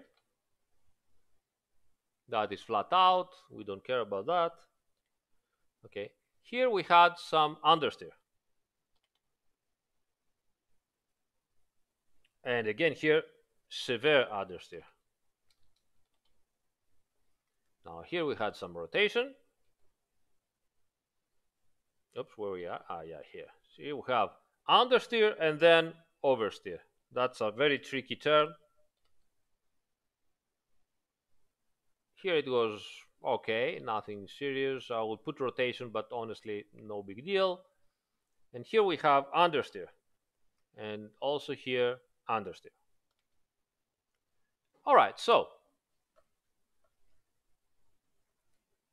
Hello, Jason from down under.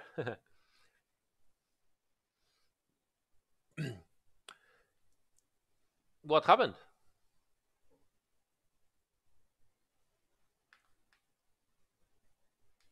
All right, so let's see if we can find a pattern. And it is important to, as I said, know how to read and find the patterns. Driving fast and making setups is all about finding patterns. And what we see here is,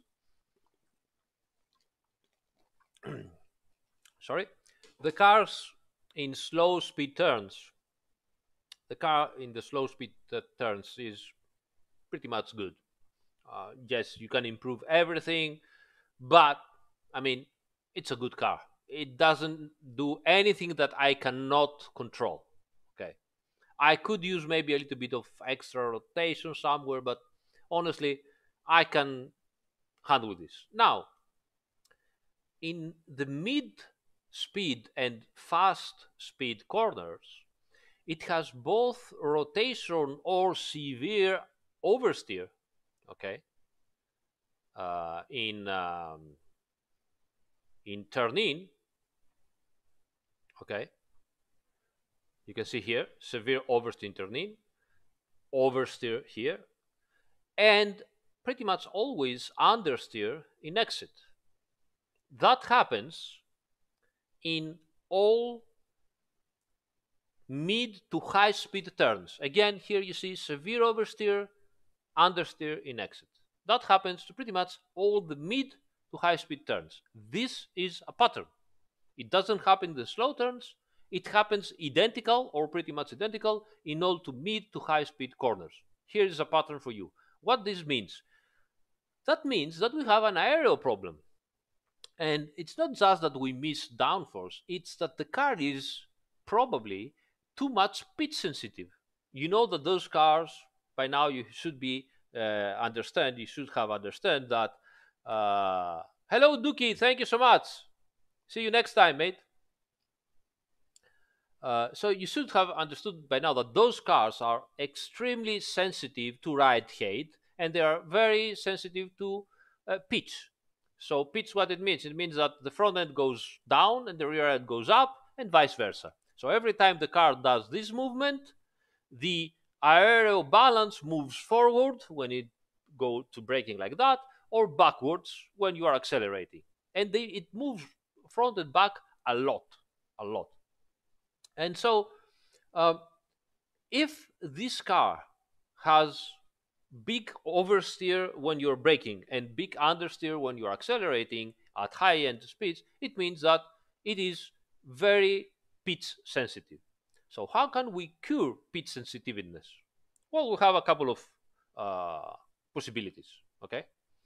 Now, usually, as I said, if we go back to the garage, usually we could, hello Tebs and Yuha, welcome. We could change the ride heights and create more or less oversteer. That's the easy way. Okay, we know that step number 2 is you go into the setup and you lower or raise the ride height of the rear, or if you want a bigger effect of the front, and by that way you move the aero balance to the front or to the rear, and you modify the handling of the car, more understeer or more oversteer. Okay, we could do that easily here. The Porsche is a little bit of a trickier car because it doesn't have so much downforce. It's not always the case that if you lower or raise the rear ride height, you're gonna create much of a difference. Okay, and you can see that here when I'm lowering, it doesn't really moves a lot, or sometimes even goes back and forth, the front aero variation. Why? Because as we said, this car doesn't really generate a lot of downforce from the diffuser, so the pitch sensitivity is not so much from the diffuser but from the front ride height probably. But we know that that works. Okay, so let's just move this thing to 65 like this and have a go. Just a simple go. This is not what we're going to do, but I have already many times told you that step 1, pressures. Step 2, ride height. So let's try the ride height and see if we improve.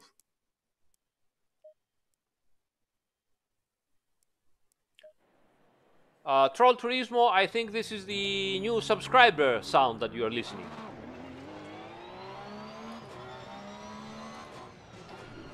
Well, okay, let's do a lap.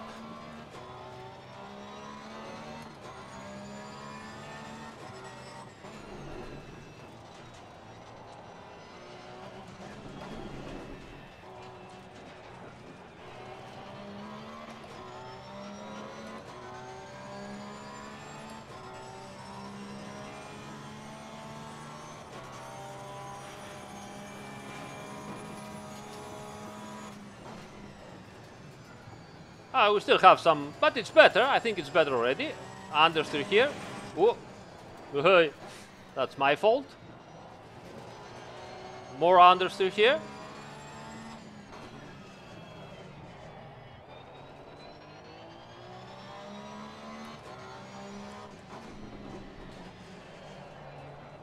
A little bit better in turning and more understeer. Ooh.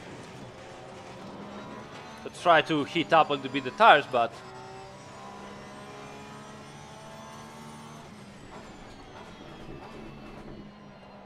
slow speeds, not a big deal. We can control this. Thanks, Matt. Okay, third gear here. Understeer again. And here we should go flat out, but oh, so much understeer. Look at that. So it works. But does it also work in the turn in? I don't know, we're gonna find out. Tires are still cold, but let's try. Slow speeds, a little bit of understeer, more than I would like, but it works. It works. As we said, right height, it works. So lower rear right height, it made the car more stable, more understeery, of course, but more stable. Let's see if it's still, you know, more, so much pitch sensitive. So now that we're gonna break down into fourth gear, understeer here. Ah, better. But again, look at that understeer. Way too much. Ooh. Very understeer. Also understeer into that slow, mid to slow turn in. A bit of rotation here. I've managed it, but ugly.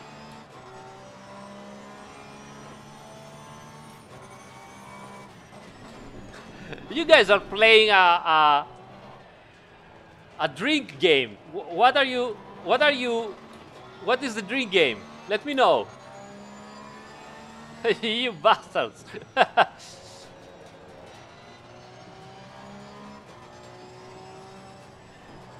Understeer again. That's not gonna end well for my tires in the long run. Let me know what's the game.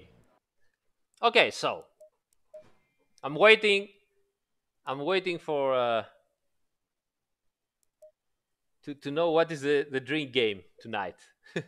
What are you doing?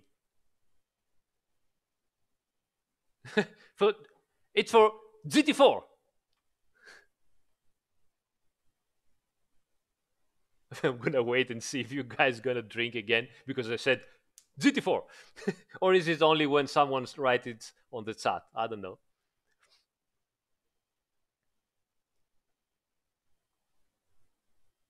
Yeah, yes, it's GT4. Oh my god, guys, you're gonna end up really, really badly. For TC. Oh, Jesus. Okay.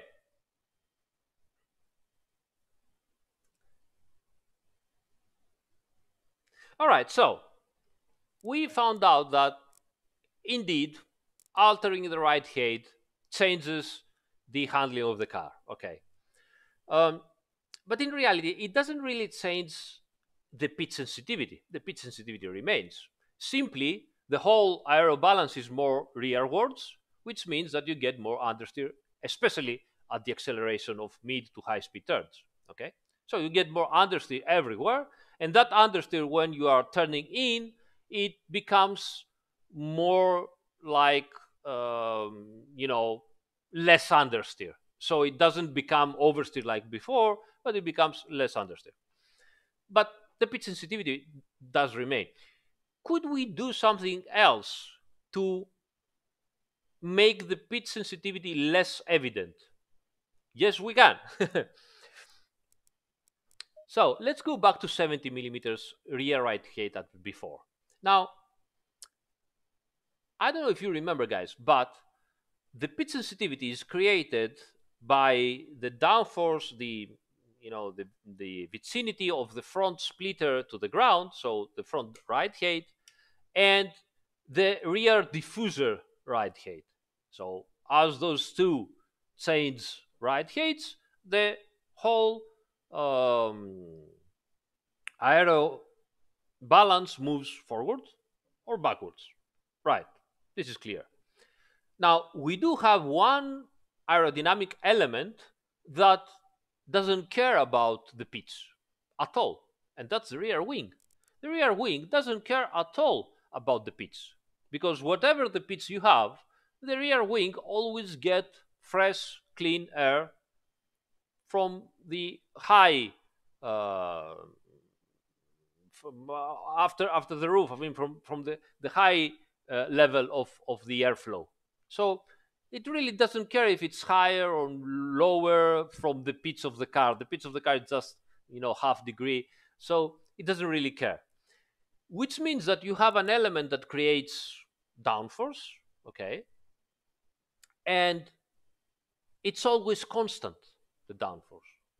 So if the rear wing creates something like 40% of the whole downforce of the car, that's it. That's always that. The front splitter and the rear splitter, let's say that they create 30 and 30. This changes as the car pitches forwards or backwards. Okay, so the front creates 40 and the rear 20, or the front creates 20 and the rear 40, but the rear wing still creates 40 constantly. So what happens if we raise the rear right wing? Okay, so if we raise the rear, thank you so much, Neuroticker, for the tenor. Thank you, mate. Appreciate. Thank you so much. Appreciate the support. So if you generate more downforce from the rear wing, okay, that downforce remains stable.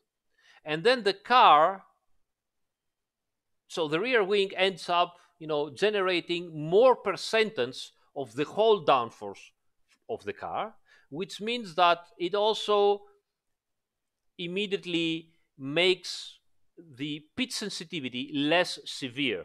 It's not like it disappears, but it is less severe, because before you had 40% from the rear wing and 60% from the other two elements, and those other two elements were very high pitch sensitive. If we raise the rear wing, we get 60% or 50% from the rear wing and 50% from the other two. So the other two now influence a little bit less the downforce balance of the whole car.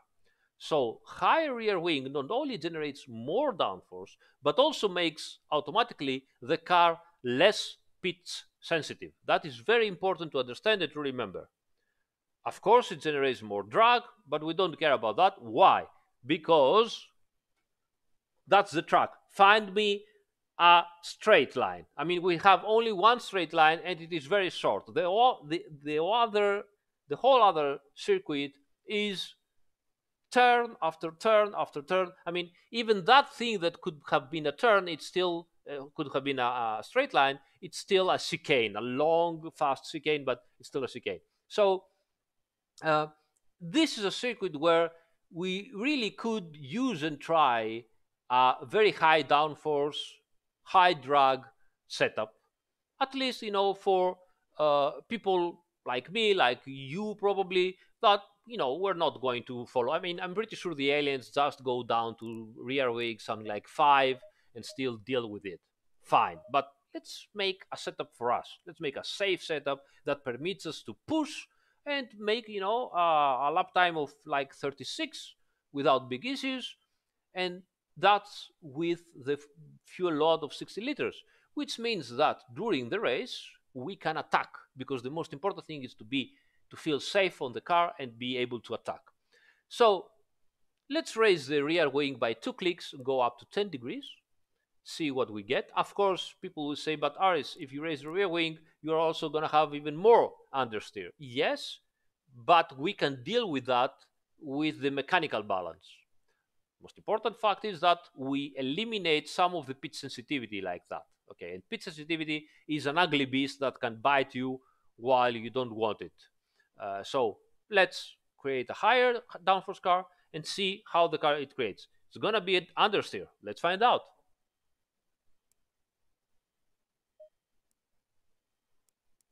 All right.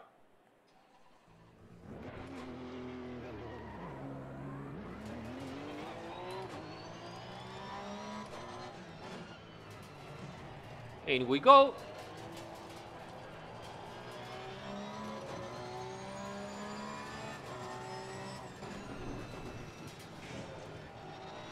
Ah, car seems stable.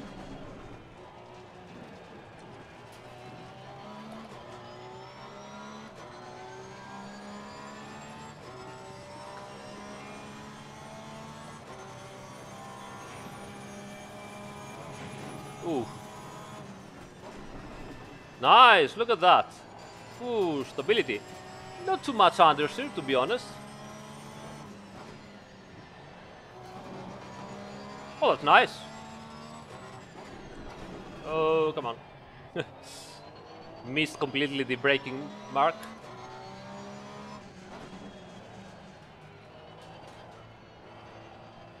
That here we had some understeer, but probably is the line here.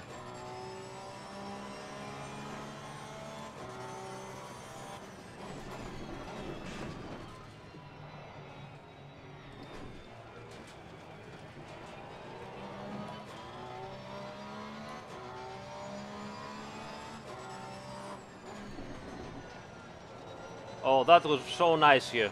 I'm pretty sure we're gonna have understeer here. Yep, we need to modulate. So, of course, on that very fast hand right turn, we have issues. Very good braking, of course. The extra drag and downforce helps us. Very neutral. Oops, sorry about that.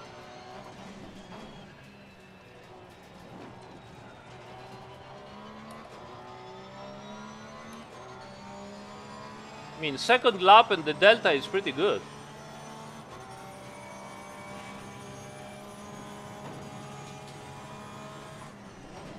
Oh, I'm pushing it. Oh, that's so much more stable. Oh, I like that. I love stability. Nice.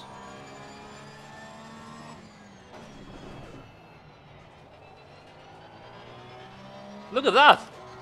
Delta is green.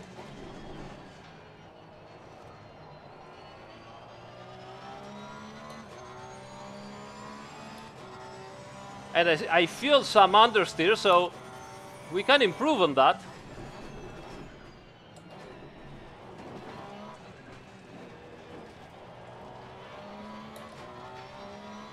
Look at that. I'm gonna do a faster lap already.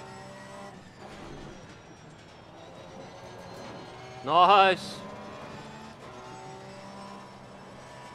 Yeah, I have to wait here. But it seems that I haven't lost that much time. Fastest lap already. This has been your personal best. Oh, so much stability in the turn-in. Love it.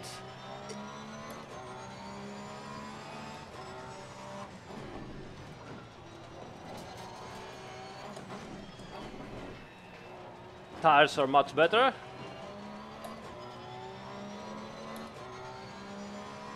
Now you will probably see from my driving style that I can push the car, I can attack the corners. I can brake later, I can attack and not afraid, you know, to turn into. Look at that. Yeah.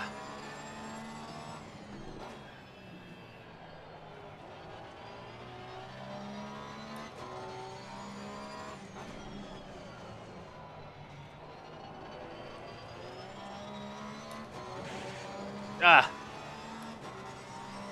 Could have done better.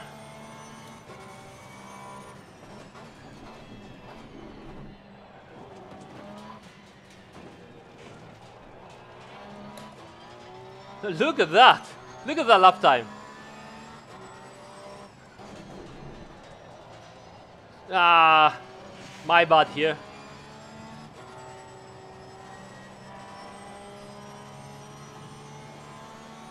Nice. 36.4, it could have easily be a 36.3 or 2. Oops. Okay. Now, pressures are a little bit on the low side. So we can improve from there.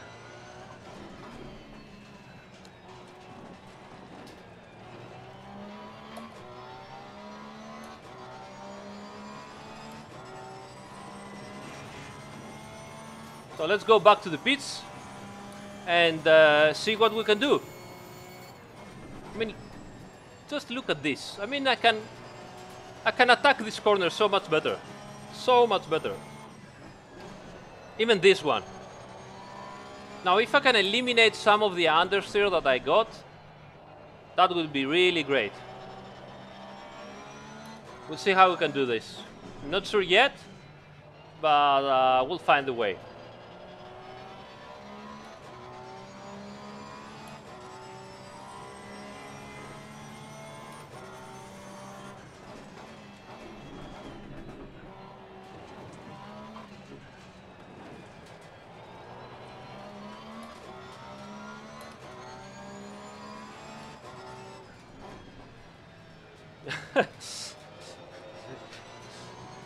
Guys, after this, I'm gonna ask you all for repetition because you are all drunk and I'm talking alone and you are doing nothing about it. All right, so um, this was really great. This was really great because I was able to attack the corners much better.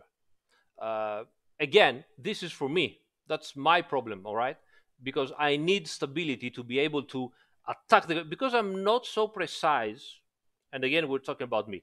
I'm not so precise and smooth into my steering wheel inputs and into my pedal inputs. I'm a little bit more, aggressive. Uh, the lines are definitely precise when I'm trained, but how I transition from straight line into the turn, I'm a little bit aggressive on that. That's my error, and by practice, I'm trying to improve it. But I know this is my problem. So what I'm going to do, what I'm doing here is trying to make all the cars in a way that they help me when I'm doing this bad thing, because that's a problem of the driver always. So I'm trying to help myself when I'm doing this thing. The car has also to accommodate me and help me by not over rotating. Without over rotation, once the car is set, I can go into the accelerator and correct the line and exit the corner fast enough. Okay, so what we did right now was exactly what I needed to be faster in the turning. Let's see if we can improve on the exit. Okay, so we need exit. So what we're going to do, one of the things we could do is raise a little bit the camber at the front. That could be an idea. It might consume more the front tires, but it might be a good thing, and we will talk about that in a minute. So let's see in the mechanical grip if we have something we could do. The wheel rate at the back is a little bit at the mid to low side. Well, right. So here's what we could do. As we said, this car is quite a bit, pitch sensitive. We corrected this with um, the rear wing. Now the rear wing is higher, and now the car is much less pitch sensitive. We could also use stiffer wheel rates. Stiffer wheel rates means that the car will move less in pitch, also in roll, but less in pitch. Less movement in pitch means even more stable platform under pitch, okay, because less pitch, the aero platform is more stable. How to do this, as we said? Stiffer wheel rates. Now, stiffer wheel rates, especially at the rear, doesn't only mean that we have less pitch sensitivity, but it also gives us more rotation from the mechanical balance. We know that stiffer axis loses grip faster, not has less grip. That's the important thing here, always. Remember this. A stiffer axis, so stiffer wheel spring, wheel rate, whatever, okay, doesn't mean that you have less grip necessarily. It might also happen this if you go from one extreme to another, but it loses the grip sooner than before. Why? Because the stiffer it is, the faster the the faster the weight transfer will happen. Okay, when the springs are soft, okay, and you go into the turn, the body will start to roll. Okay, with soft springs, it takes time to roll. By the time it needs to end the roll movement, absorbs the weight transfer. So the weight transfer moves slower. We're talking tenths of a second, even less than tenths of a second. But there is a difference. So if you have a stiffer rear part of the car, stiffer than the front, it means that the weight transfer at the rear, it's going to be faster because there is less roll, and so less roll, finished, full weight transfer. The front will be a little bit softer, which means it will move like that, it will roll more, and during that time, the weight shift will be longer. What this means? It means that the rear will arrive at the limit of the grip by loading the tires sooner, okay? And the front will follow. If I load the tires sooner, I will get more grip sooner, but then I can also go over that limit of grip sooner. So the axis that will lose grip sooner if I'm, pushing the car over the limit, it's going to be the rear one because it's stiffer. Faster will weight shift, faster overwhelming of the grip, and it will lose grip sooner. That means it will help me rotate. So at the initial turn-in, the faster weight shift will stabilize the rear because I will get the grip sooner. But as the turning keeps going on, and I'm going also into the accelerator, the stiffer rear end will start to lose grip and will help me rotate the car. Will it be enough? I don't know. We're going to see. So one click stiffer wheel rate at the rear. We could also use probably a stiffer anti-roll bar. One click, maybe it's too much. We'll see. And maybe 4.2 camber at the front. So all of that will probably, help us rotate the car a little bit more by mechanical balance, not by aerodynamic balance. So let's go out and see. Alexander Kramarsky asks, in other games, Porsche has more rear camber than front. Why ACC is counterwise? Is it real camber in real Porsche? Well, here's the thing. It is true that with more rear camber, you can get more grip. And the Porsche likes that, especially the first generation, the one before that. The problem is that if you use lots of rear camber, you're going to wear out the rear tires sooner. So for longer races, and not, for sprint races like the Porsche Cup uses extreme cambers, okay, because they are sprint races. For longer races, you want to preserve the tire wear of your rear tires. So you use less camber to preserve a little bit the tire wear, okay? And obviously, having this, you have to do other things around it.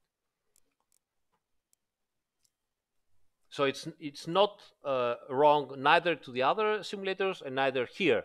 You can use more camber, and it works perfectly fine, especially on the older generator, on the older version of the Porsche, and especially on the Porsche Cup car. But it will last for half-an-hour races, which are sprint races of the Porsche Cup. All right, so let's try this.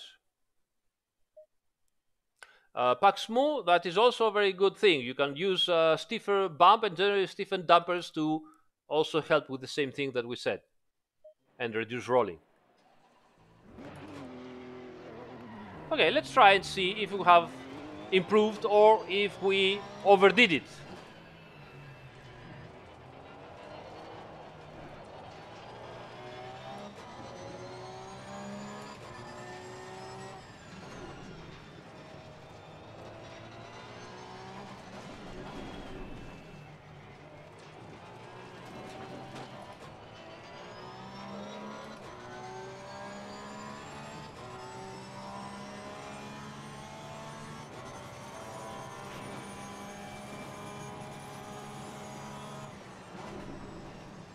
Seems stable, but obviously still cold tires. Oh, I think I didn't even change the pressure, so let's try this and then try the pressures. Oh, that's a very nice turn in here. And some rotation. You see some very nice and gentle rotation at the exit. But still cold tires, so let's wait.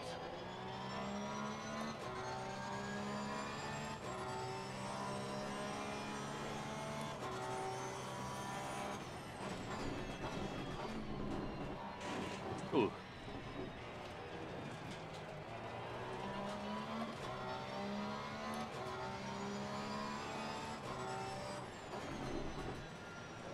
Seems good.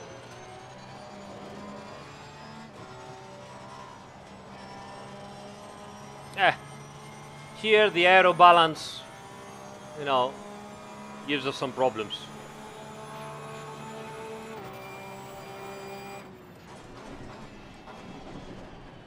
Nice, very good.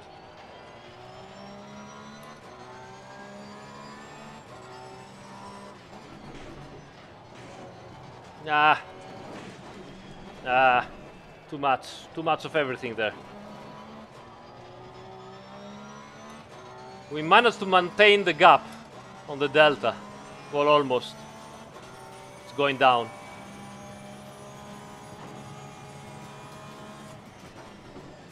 Nice.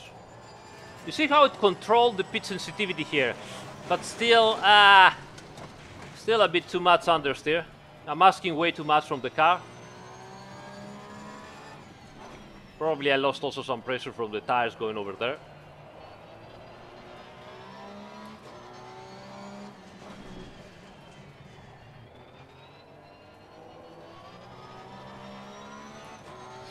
Alright, let's see if we can do a better lap, but the car seems better. Still some high speed, on power oversteer, which I don't know if we can fix, but we can try.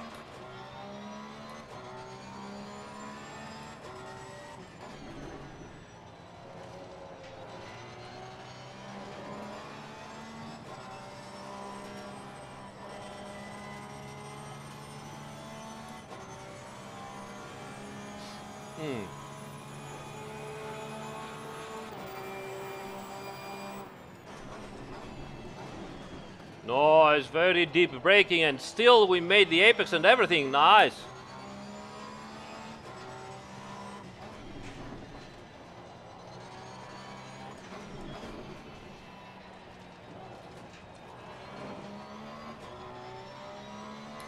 Oh, we're going good. We're going really good.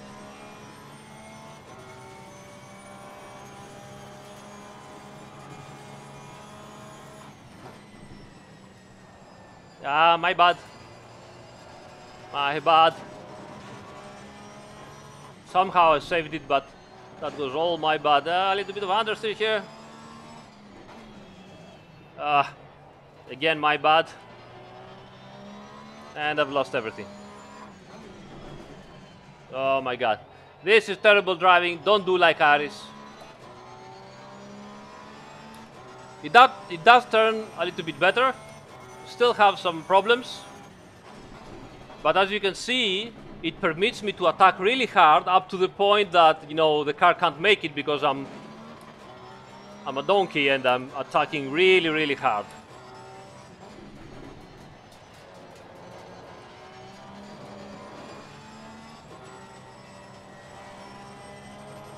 Even here is much better than before. I mean, look at that.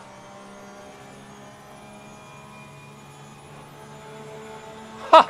Even fastest lap with all the errors. Ah.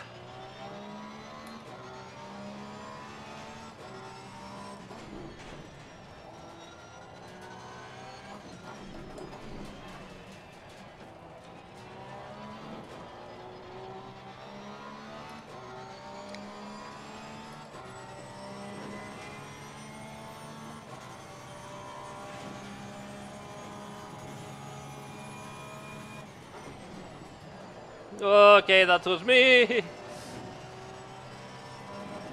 I'm pushing too much. Oh my god, yes, but...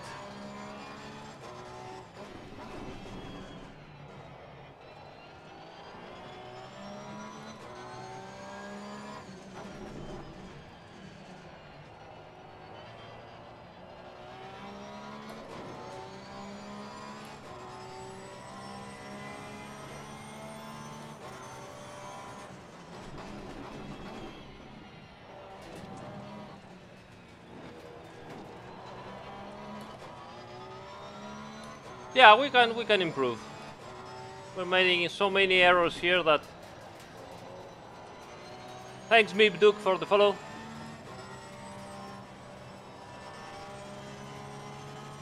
Alright. We still have some understeer, so let's see if we can improve on that. Okay? You just need just a tiny bit on the exit, and it will be great, especially at high speeds. Which reminds me that this car has a great feature that other cars don't have. It has a front splitter. And it's something that, makes small adjustments.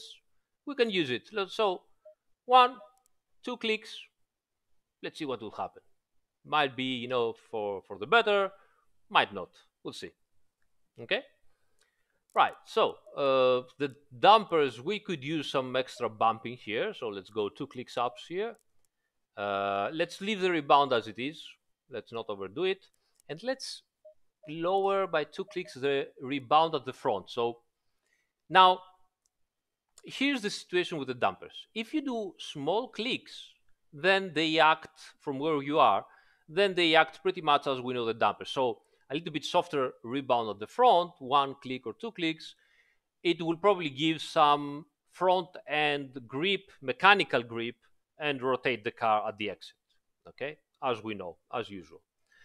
But if you exaggerate with the bumpers, so let's, for example, say that we go up to 15, then you might experience the exact opposites. Why is that? Because by making the dampers very stiff, you control the ride height of the car, because the dampers are really stiff, which means that at very high rebound stiffness like that, when we go to the accelerator, the front end of the car, instead of lifting, it will stay fixed, because the damper will, control it and fix it, which means that it will generate more downforce, and you're going to have more front aero downforce to deal with the very fast front bends. Is this the case? I don't know. We will try this way and the other way. For now, we were at around 10 here, so I will try just 8. So just 2 clicks down and see if this improves, and then we can do the other way around. So big differences in the clicks of the rebounds affect the aerodynamics. Okay, small differences in the clicks of the rebounds affect the mechanical grip and weight transfer. So let's see. Bumps. So Alexander Kramarski says again, but bump stops also increase tire wearing. This is true. This is why usually we don't use bump stops at the rear, but we are forced to use bump stops at the front because we need to control the front ride height to control the pitch sensitivity. All those cars use, depending on the car, quite a bit of front bump stops. Some of them a little bit less. You might be at 10, you might be at 15, but generally you need quite a bit of supportive front end to control the pitch sensitivity.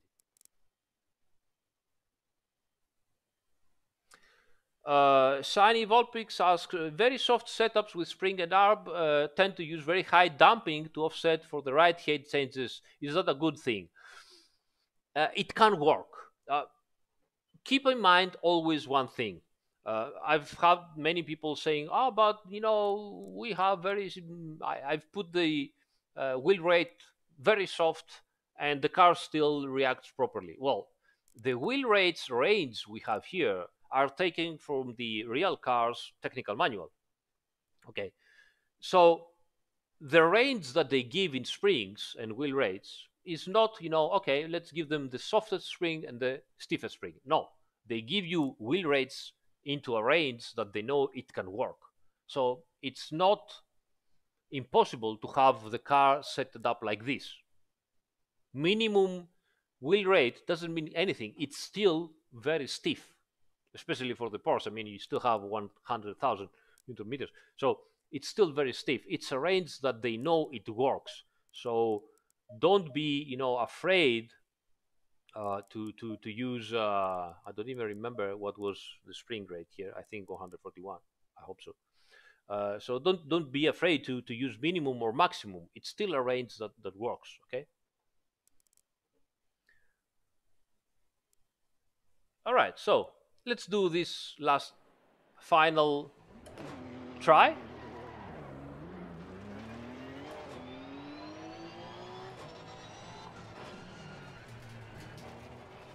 Whoops. What?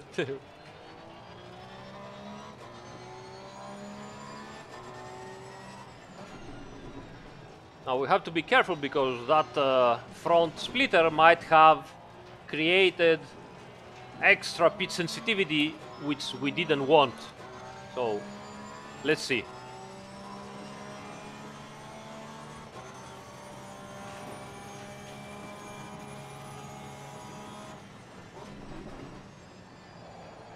Uh, Not that bad, and the exit seems better. Oh, that was too much of a curb there. The slow turns, the turning was much better.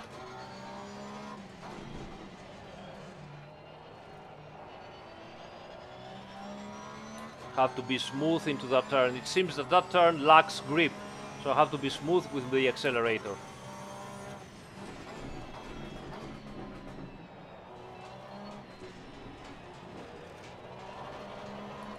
Oh, some extra rotation.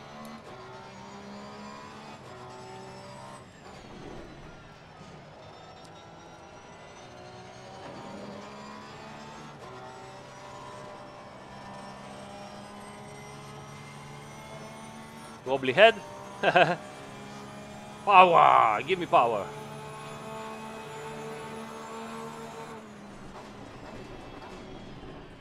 Nice here.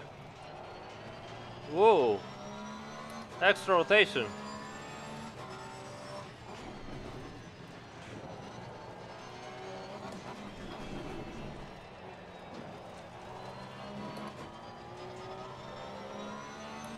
Doesn't seem to be much faster though, still. But second lap, so let's wait.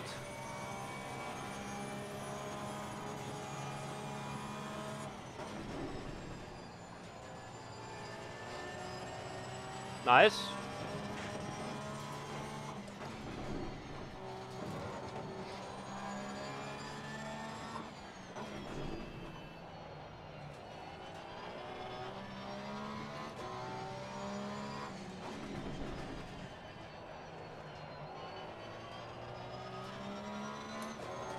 Better.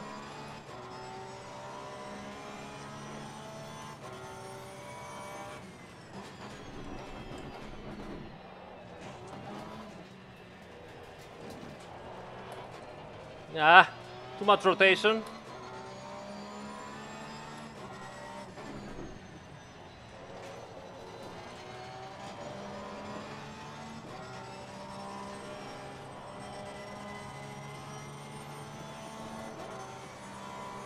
Improved. Not by much, but Well done, mate. This has been your muscle best.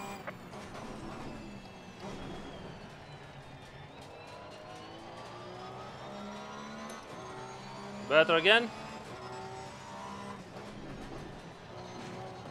Oh, that was bad. Boom. It's better. Hello, Henrik. Herrick. Sorry. Um, I want some extra thing. Uh, I'm a little bit afraid of, pushing the car. So I would like something different. So,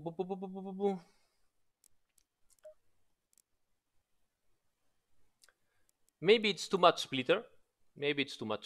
So maybe we can go down one here, and maybe we could do something different.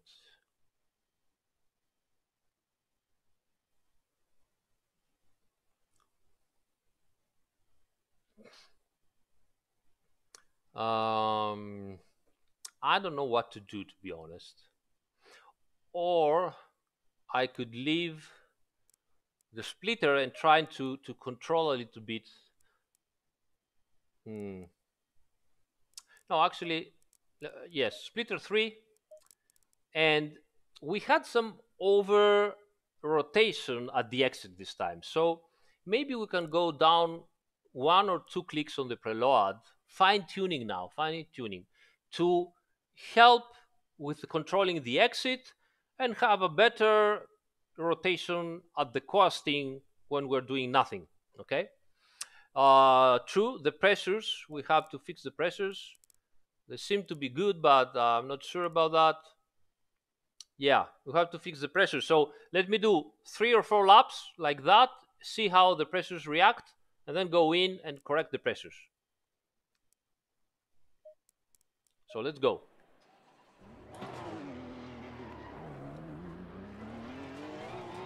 Oh no, come on, no pressure drinks. Okay, let's do 2 or 3 laps and correct the pressures.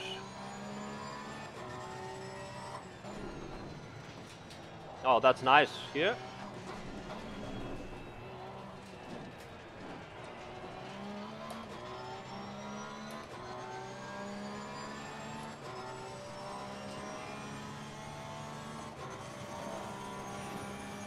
Ha, turn on lights. So dark already. Yes, yes, yes, yes, yes. I will turn on lights. Here you are. Oh, that's very nice. Also over the curbs. Oops, that was too optimistic.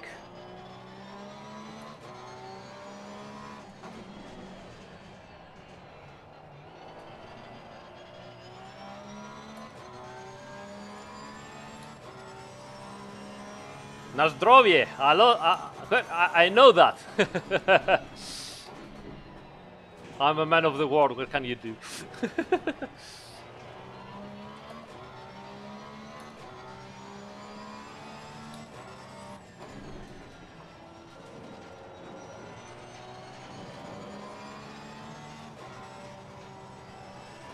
Oh, don't deck.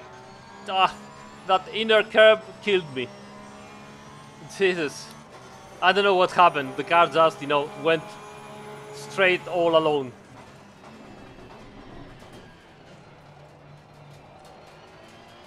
Very nice exit. Yeah.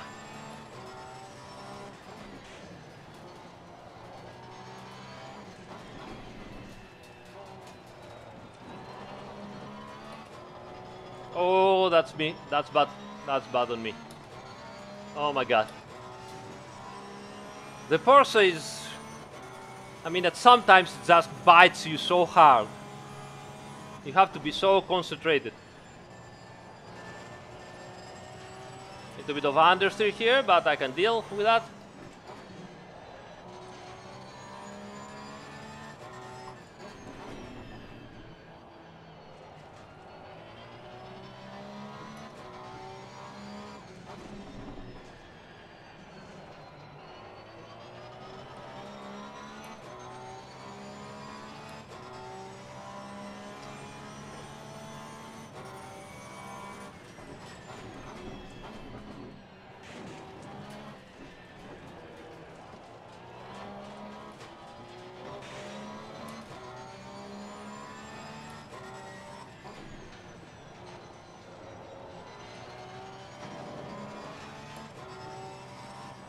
Okay, so pressures have issues, which is a good thing. It means we can go faster.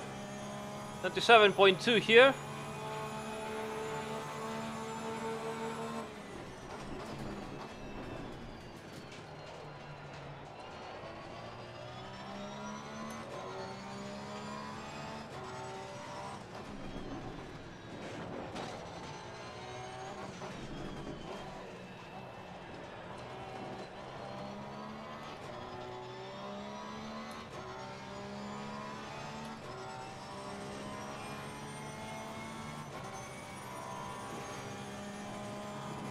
Oh, reading the chat. All right, so let's go inside. And 1, 2, 3, 4. Yeah, 4. I think it's good. 27. Everything is correct. Let's save this setup because I don't know even how to call it, but I don't know. So Porsche Evo Zandvoort race, something like this at 22 degrees. Actually, 22. There. Okay. Save this.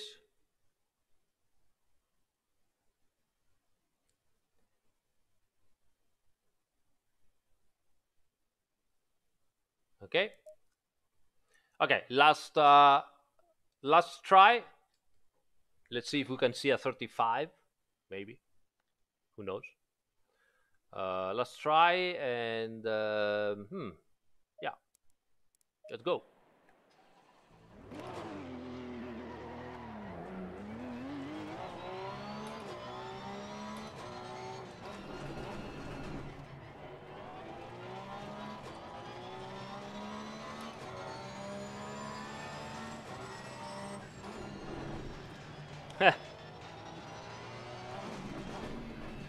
Let's do a last try here, see if we like it, save it, and then maybe do some questions and answers, if you guys are still alive.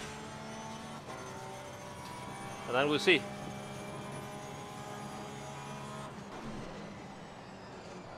That was nice here.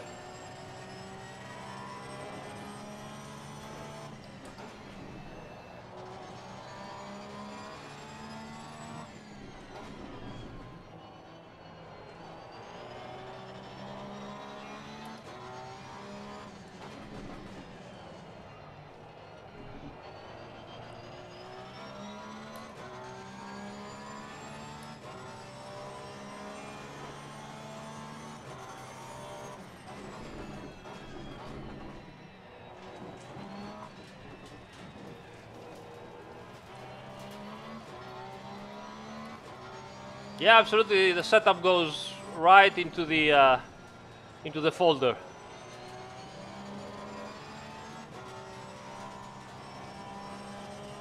Nice.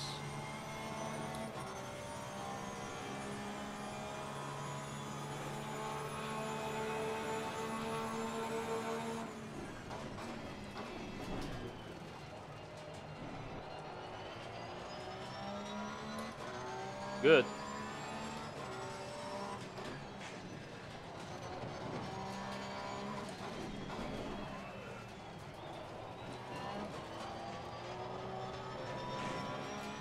Ah, bad exit. Masking too much on that corner.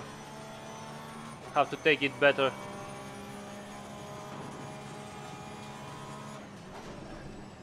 Oh, this is so good. This is almost perfect.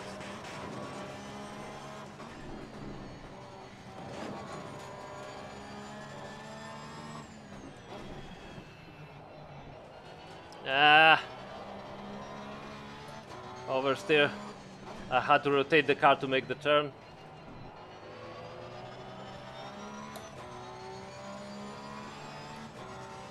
I have now 27.8 of pressure. I don't get this.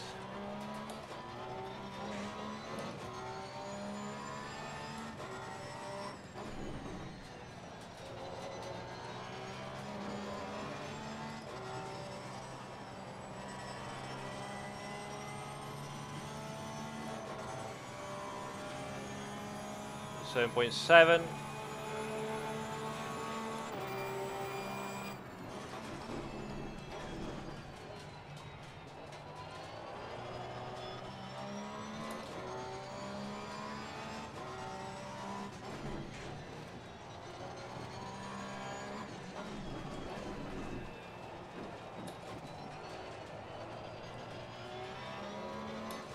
Bad again.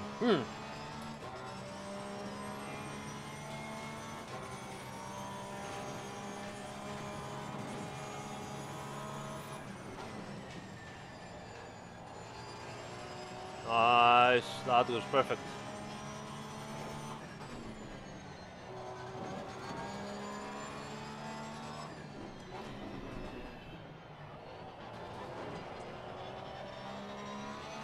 Much better than before.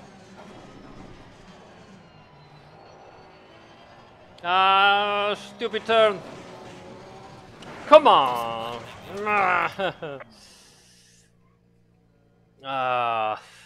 Getting tired probably, but you can see that, the 35 is here. Let's see, one click less here, too much. I don't know why. Probably we've lost some pressure before, because it doesn't make sense. Pop, pop, pop, pop, pop, pop, pop, pop. You know what? I'll try again the splitter at 5. We have the less preload here. You know what I'm gonna do? I'm gonna just one click of brake bias to help me not go into too much oversteer at turn in because of the front splitter. And that's it. I'm not touching anything else. If you see me touching stuff, kill me. They opened the racetrack at 10:30 p.m. for me alone because dev hacks, dev power.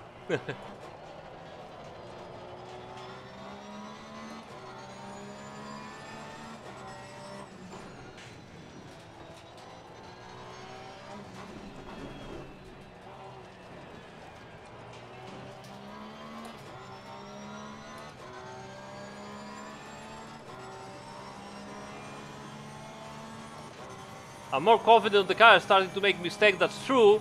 It's also 3 hours that I'm talking, you know, and driving, which means that I'm starting also to be a little bit too tired to do things properly.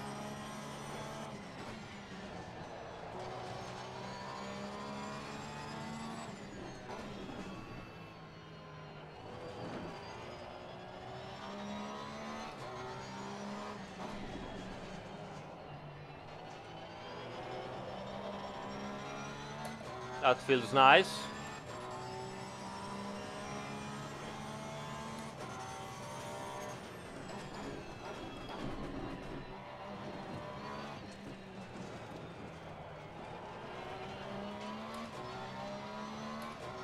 I'm not good at driving with too much rear brake bias. I'm not so good. I know that you can gain, but it's not my style of driving.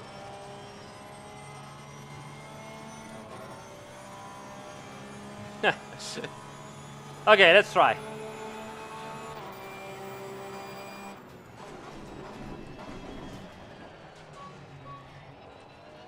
Thanks, Zohan, for the follow.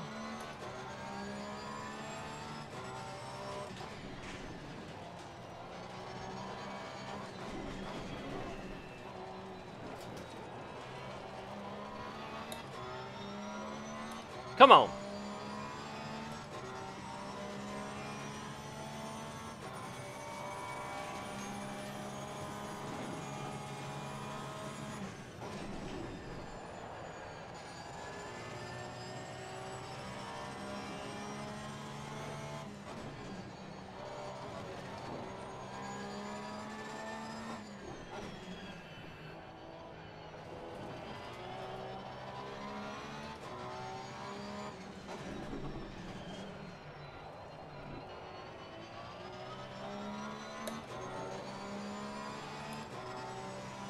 Push.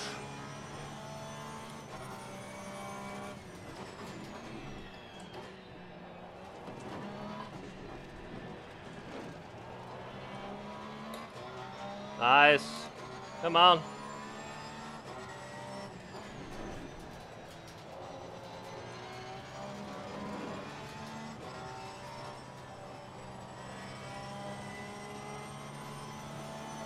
That's good. That's good. We have another best lap. 36.2, I'd take it.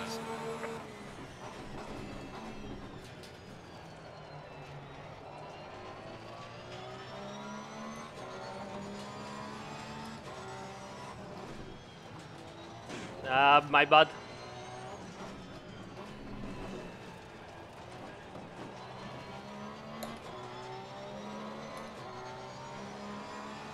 See, it's driver errors now.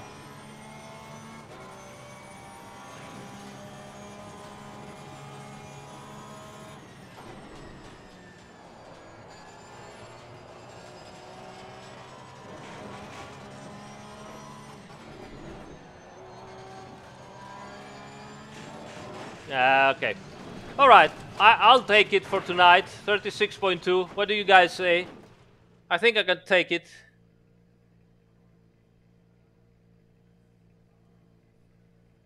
I think I can take it.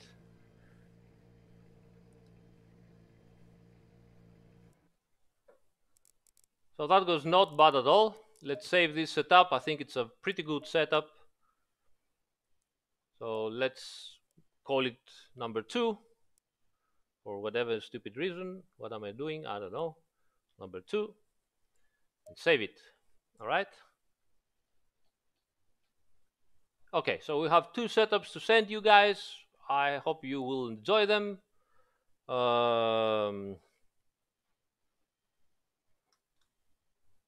Decent. Let's go to the drive here. Where is it here? And what do we have here? We have right. We have what is that? Porsche 9. Yeah, let's do it like that. Come on, 991 GT3-R. Right, here it is. And then where's the? Let's go here. Documents. Assetto, Corsa, Competizione. Setups. Pop, pop, pop. At the end, we have Porsche. This one, and we go to the soundboard, and we have those two nice little setups like that. Maybe we can also save the replay for the people that might want to have a look. Yes, we can save the replay, which is always a very nice thing to have a look. So replay saved. Porsche, that's it.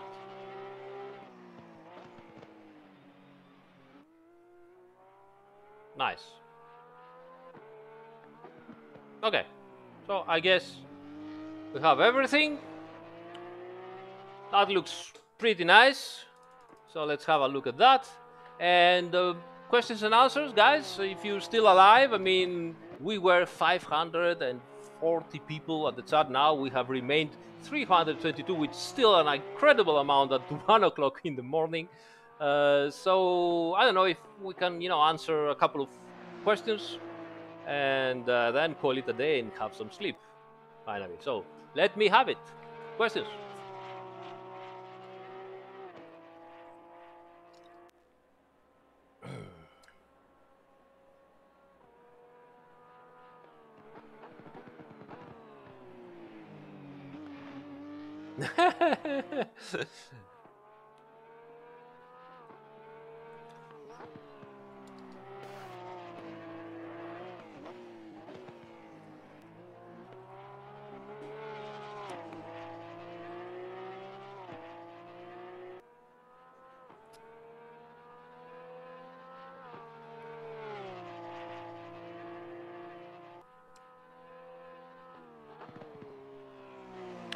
Coconuts, since the last update, no, we didn't do anything, but I know there have been many Windows updates that have, I'm not saying worsen things, but they have created strange situations with drivers, with configurations. So I advise you to check all your drivers configurations, video card, all that stuff. Some guys had to reinstall their CPU and chipset drivers, and some guys reported that they had to redo from scratch or even eliminate the documents Assetto Corsa folder and redo the graphic options because they have been resetted for whatever reason. So check that, check if the documents folder, the documents Assetto Corsa Competizione folder is read and write permissions, and try again.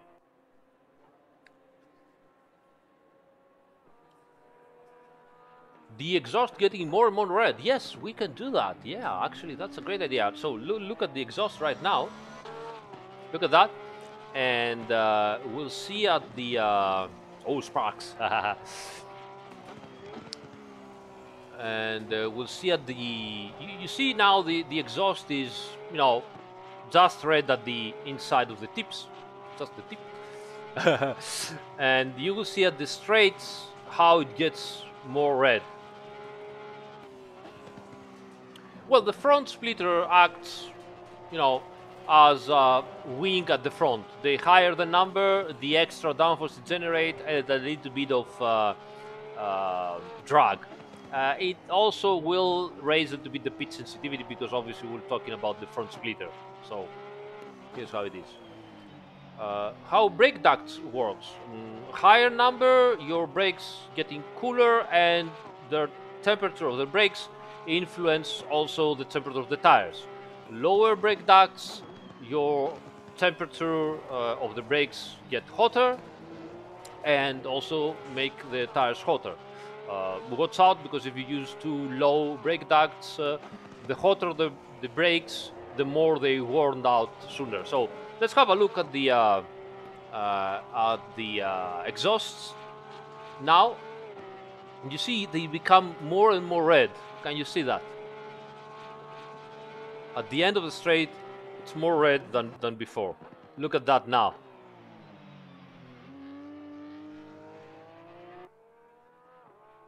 It doesn't show so much right now. You need to have even, let's see, maybe at the end of the laps, maybe here. Yeah, let's have a look.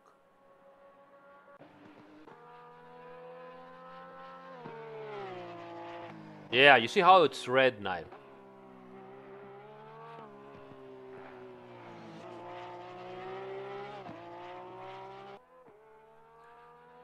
Dark Knight, you can try the setup in different circuits. Circuits like Barcelona or Brands Hatch might work better with the setup from Zandvoort, as they are, similar tracks. Look how red the exhausts are right now. Look at that. You see? So much more red and glow. And now the car becomes, when I will start here at the low part, look at that. You see they become less red now. You see? They go down, less and less red. And now they accelerate again, they get hotter and hotter and hotter and more red like this.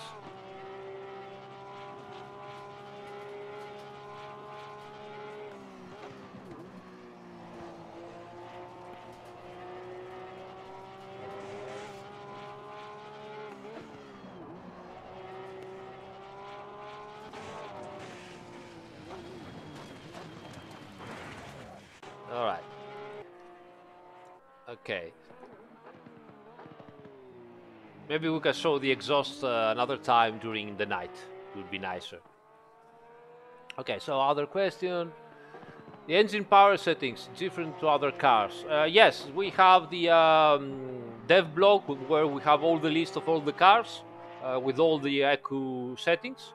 So if you go in the dev blog, if one guy of the modders in the chat can post the link, and you can find the link on the description actually. In the description of this video, you can find the link to the dev blogs. Inside there, you will find ECU maps blog post, and we have the list of all the ECUs for all the cars.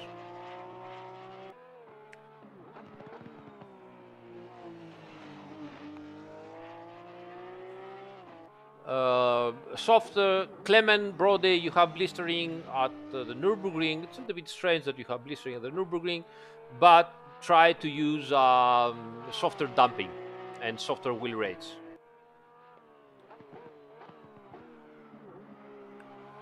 Matt Vicens asks, ACC on console, what are my thoughts on the 30 frame rate cap, and will the physics still feel the same?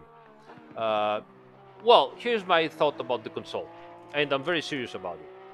Now, we all know that 30 frames per second is a compromise, and we're not happy about that. It would have been much better to have 60 frames per second or even 100 frames per second, obviously.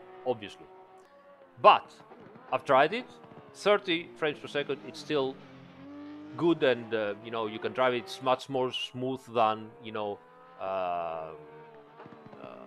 PC 30 frames per second. As we know, the consoles are optimized for 30 or 60 frames per second, so the whole thing is much smoother.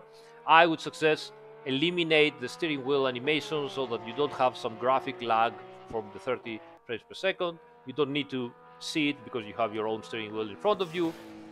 And once you do that, there's no real input lag. And the most important thing is, in my very humble opinion, your opinion might be different, I respect it, but please allow me to say this.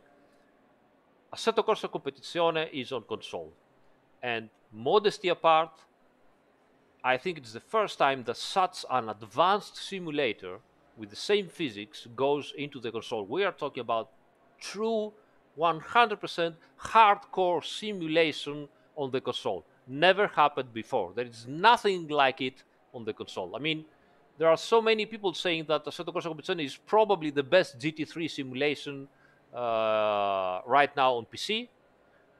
I'm not objective. I would say yes, of course, but I'm not objective, so I won't say that. But I would say that it's certainly top stuff, okay, in terms of physics, up there with everybody. We aren't afraid of anybody in terms of physics in GT3 cars, and it is now on the console. Never before in the history of consoles we had such an advanced simulator physics on the consoles for the GT3 cars, and the same sound is on the console.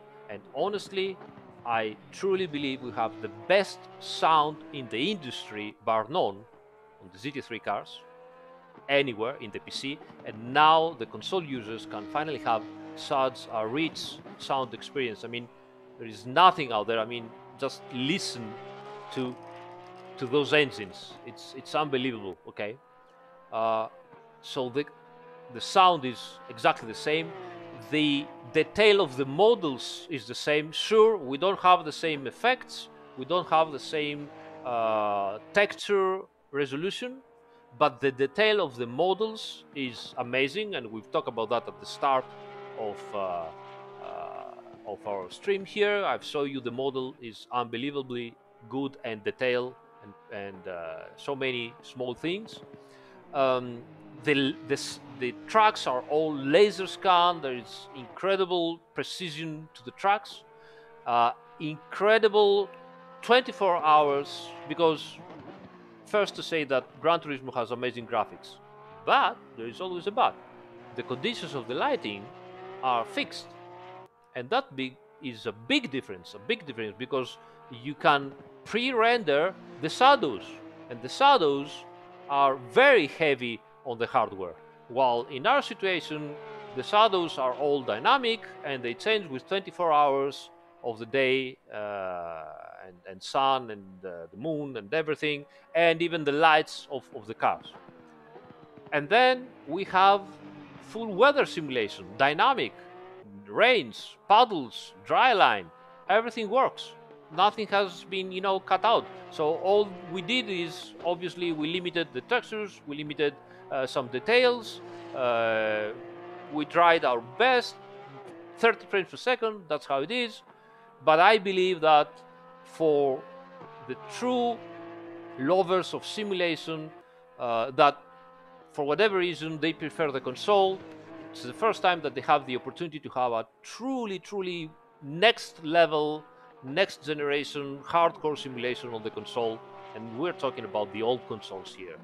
And I think that's a great thing. I mean, it might sound like marketing, but I think I'm talking about facts. So that's the situation. Still 20 opponents, not bad at all. I mean, it's not like 16 that we had with the Assetto Corsa 1, so even that is better.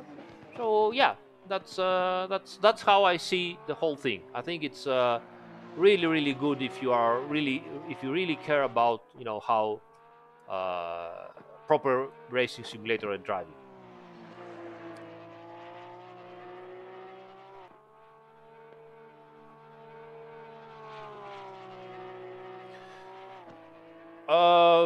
Okay, just a moment, guys. Too many questions.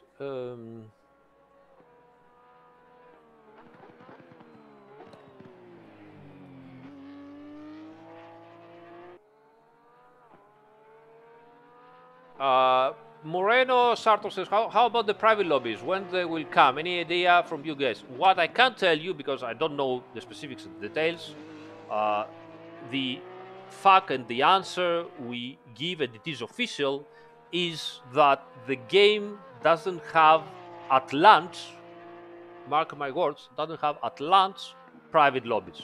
There are many reasons of that. I cannot go into details why and how and what, but at launch we don't have private lobbies. So, right? So I wouldn't worry too much. Just be patient. Tire pressures. Approach applies to the Pirelli tires, or this pressure theory applies to all kinds of tires. It applies to all kinds of tires. Obviously, different tires might, require different tire pressures, but all tires have their correct range of tire pressures. Uh, if you know, obviously each simulator is different.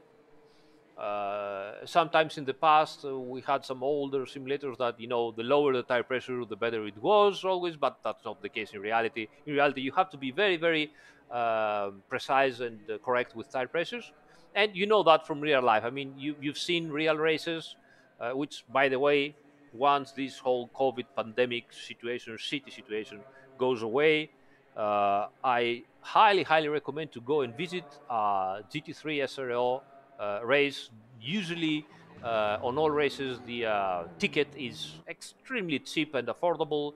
It's like 10 euros or 15 euros, something like that, and you have access to the paddock.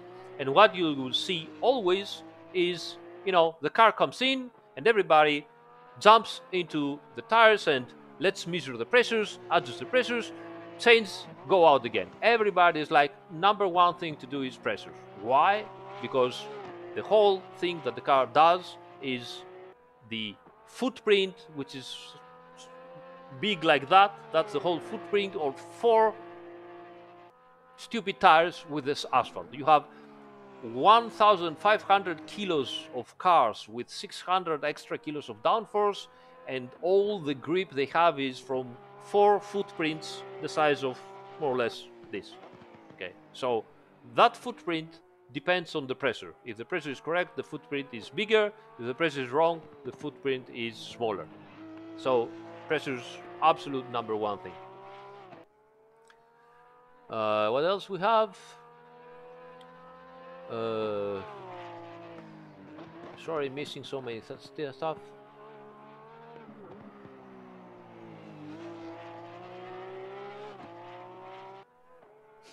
Cosplay.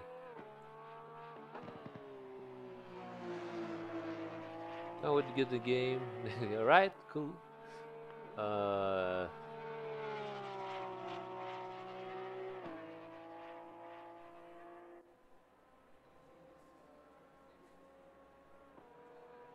right. 20. Yeah, I mean 24 euros, 25 euros for the whole weekend. Saturday, Sunday, Friday is free. You get in, you talk with the drivers if you have, you can talk with the engineers. I mean, obviously, you're disturbing sometimes, but who cares? I mean, they are there for you.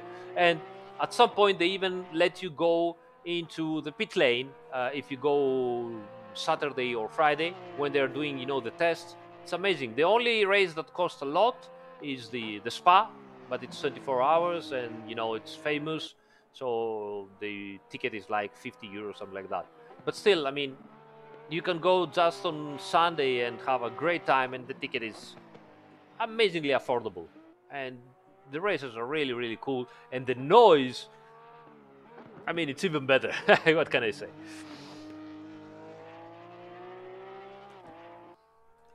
There is dirt on the white shield, but you have to do lots of laps, and you have and dirt accumulates even faster if you go outside, you know, and you get lots of dirt raised up from the tires from outside the asphalt. If you go to the dirt or the sun, the windscreen gets dirtier.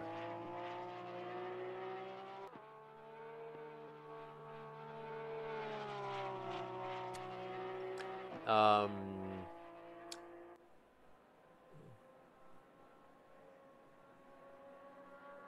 Alexander, that's true. I don't know about that, El Tranza. Not my part, so I don't know exactly what's going to happen.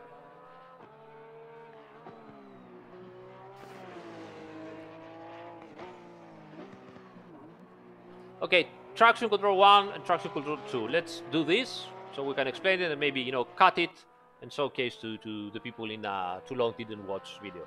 So, okay, how some cars have traction control 1 and traction control 2. Okay, now cars that have just traction control 1 doesn't mean that they don't do the same thing, but it is built in, what I'm about to explain, into traction control 1. So each level of traction control 1 has different things happening. Okay, now traction control 2 and 1. So some cars, starting with the Ferrari, that was the first car that made this, has those two traction controls. So what they do, Well, the first thing they do is traction control 1 dictates when the traction control will engage to control the power of the engine. Okay, so for example, listen to the sound. Okay, so with traction control low, like traction control 1 low, we go into the turn, we go to the accelerator and oversteer like this. Okay, why? Because traction control 1 level low, it lets the rear tire spin before engage. Okay, so again, oversteer like this. Okay, now if I raise a lot the traction control 1 to something like 11, so full, you will hear the engine cutting a lot, like tack tack tack tack tack, like rag, rag, rag, rag, rag, rag. So let's do that. So I will go into oversteer, full acceleration. Listen. Okay, let's try to slower gear and turn. And of course the car doesn't accelerate. You don't have any wheel spin. You don't have oversteer. But listen to that. Okay, listen again.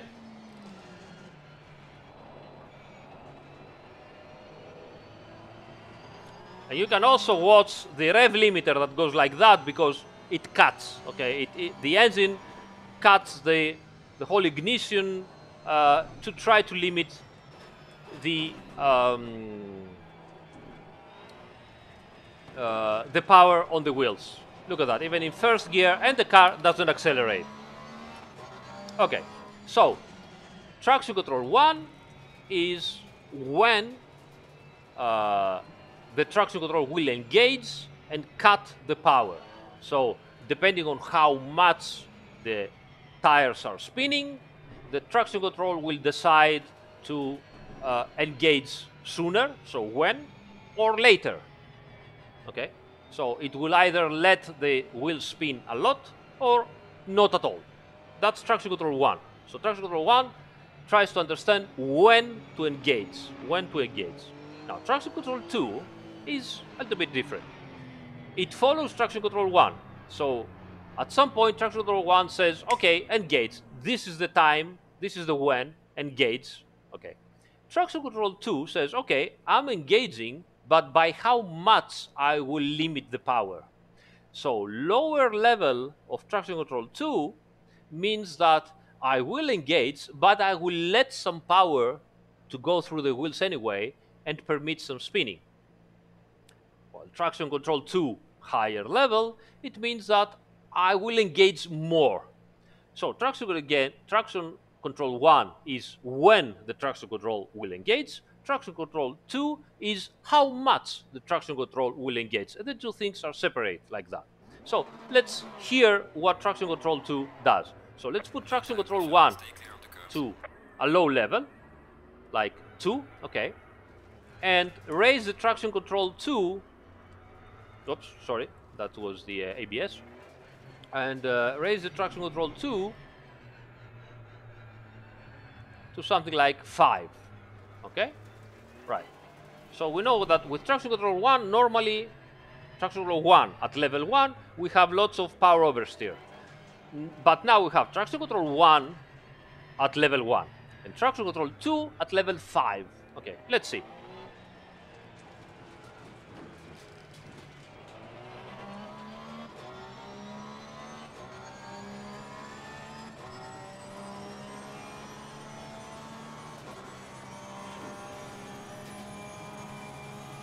Listen to the engine.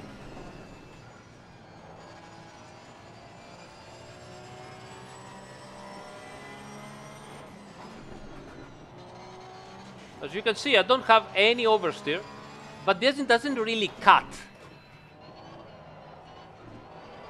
Okay, some cut now, some oversteer now, but listen again and watch. You see how smooth the oversteer was? Let's try this again.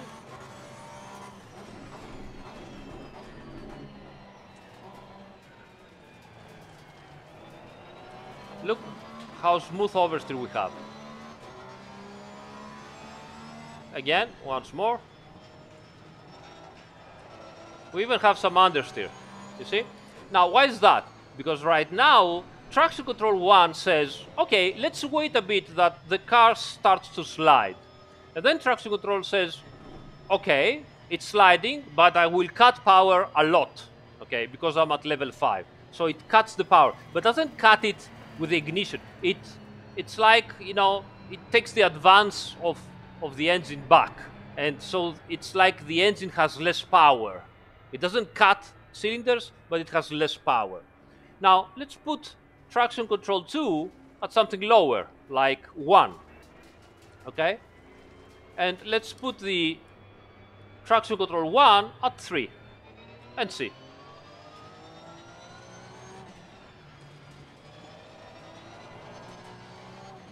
I don't know if you already see what happened here. And again here. So what happens now is that traction control 1 says, oh, wait a minute, we have slide. Let's start cutting, okay? Sooner, because we are at level 3. But traction control 2 says, okay, we start cut, but I will cut just a little bit, not too much. As little as I can. So we still have some, you see, we still have some extra slippage. Look at that. You see, it's very smooth.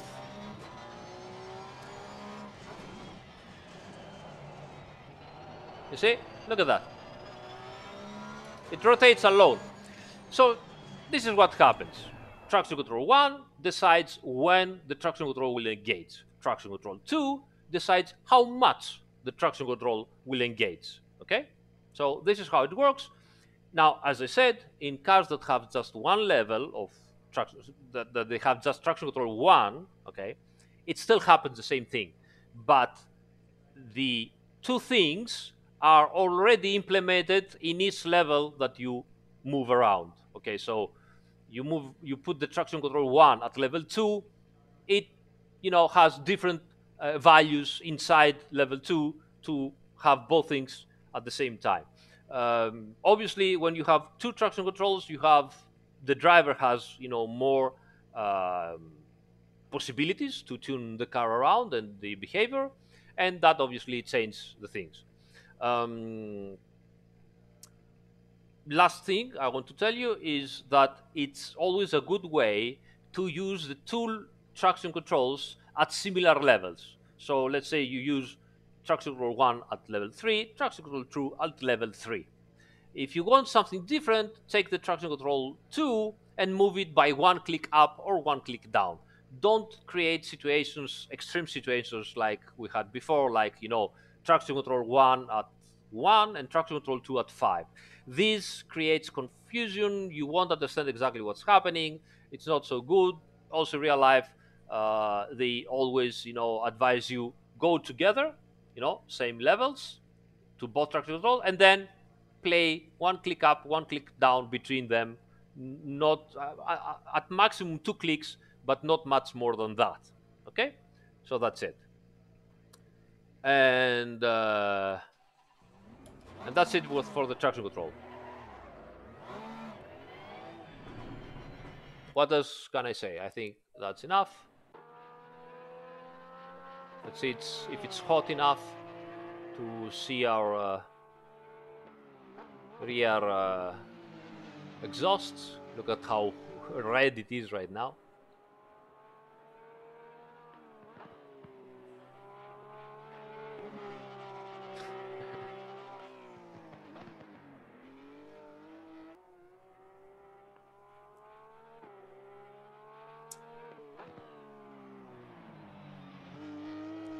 No worries, guys. That's what we do. Look how red the the exhaust is right now that it is, you know, later in the night. Let's see if we have a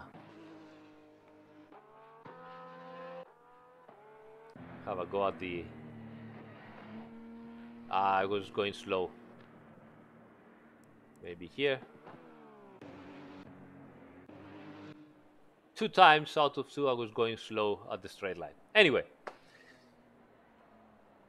All right, so Silvio, non stiamo più aggiornando Assetto Corsa 1, mi spiace, è vecchio di tanti anni.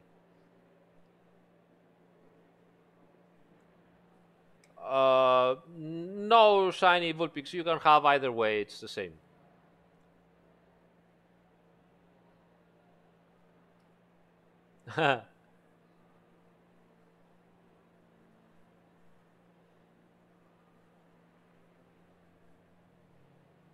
Oh yes, yeah. Troll Turismo, I really, really recommend to do this, to follow a car with the lights, switch off. It's an experience. It's an experience. Okay, guys, I think it's already 1 o'clock, half past 1 o'clock. And well, because we did quite of a live stream, and I finished my water here. So I think it's enough for tonight, and I hope that you enjoyed it. It's 1:30 right now in Italy.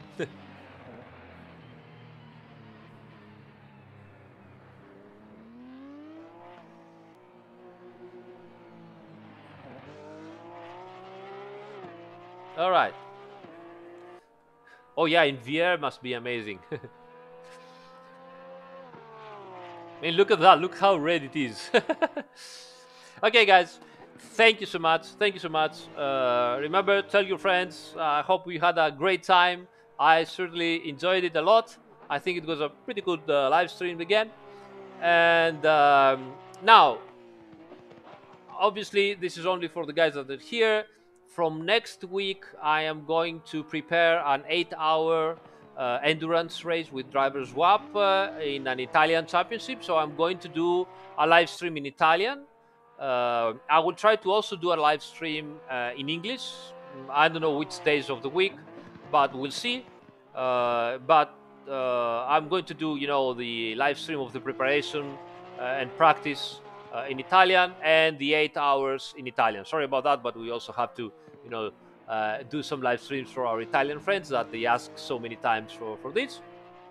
And right, but we will still do obviously English live streams.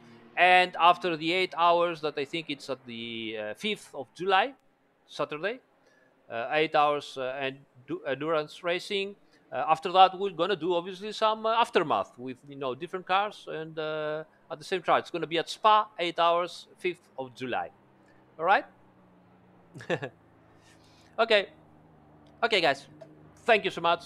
Thank you for keeping up with me this late night, and see you next.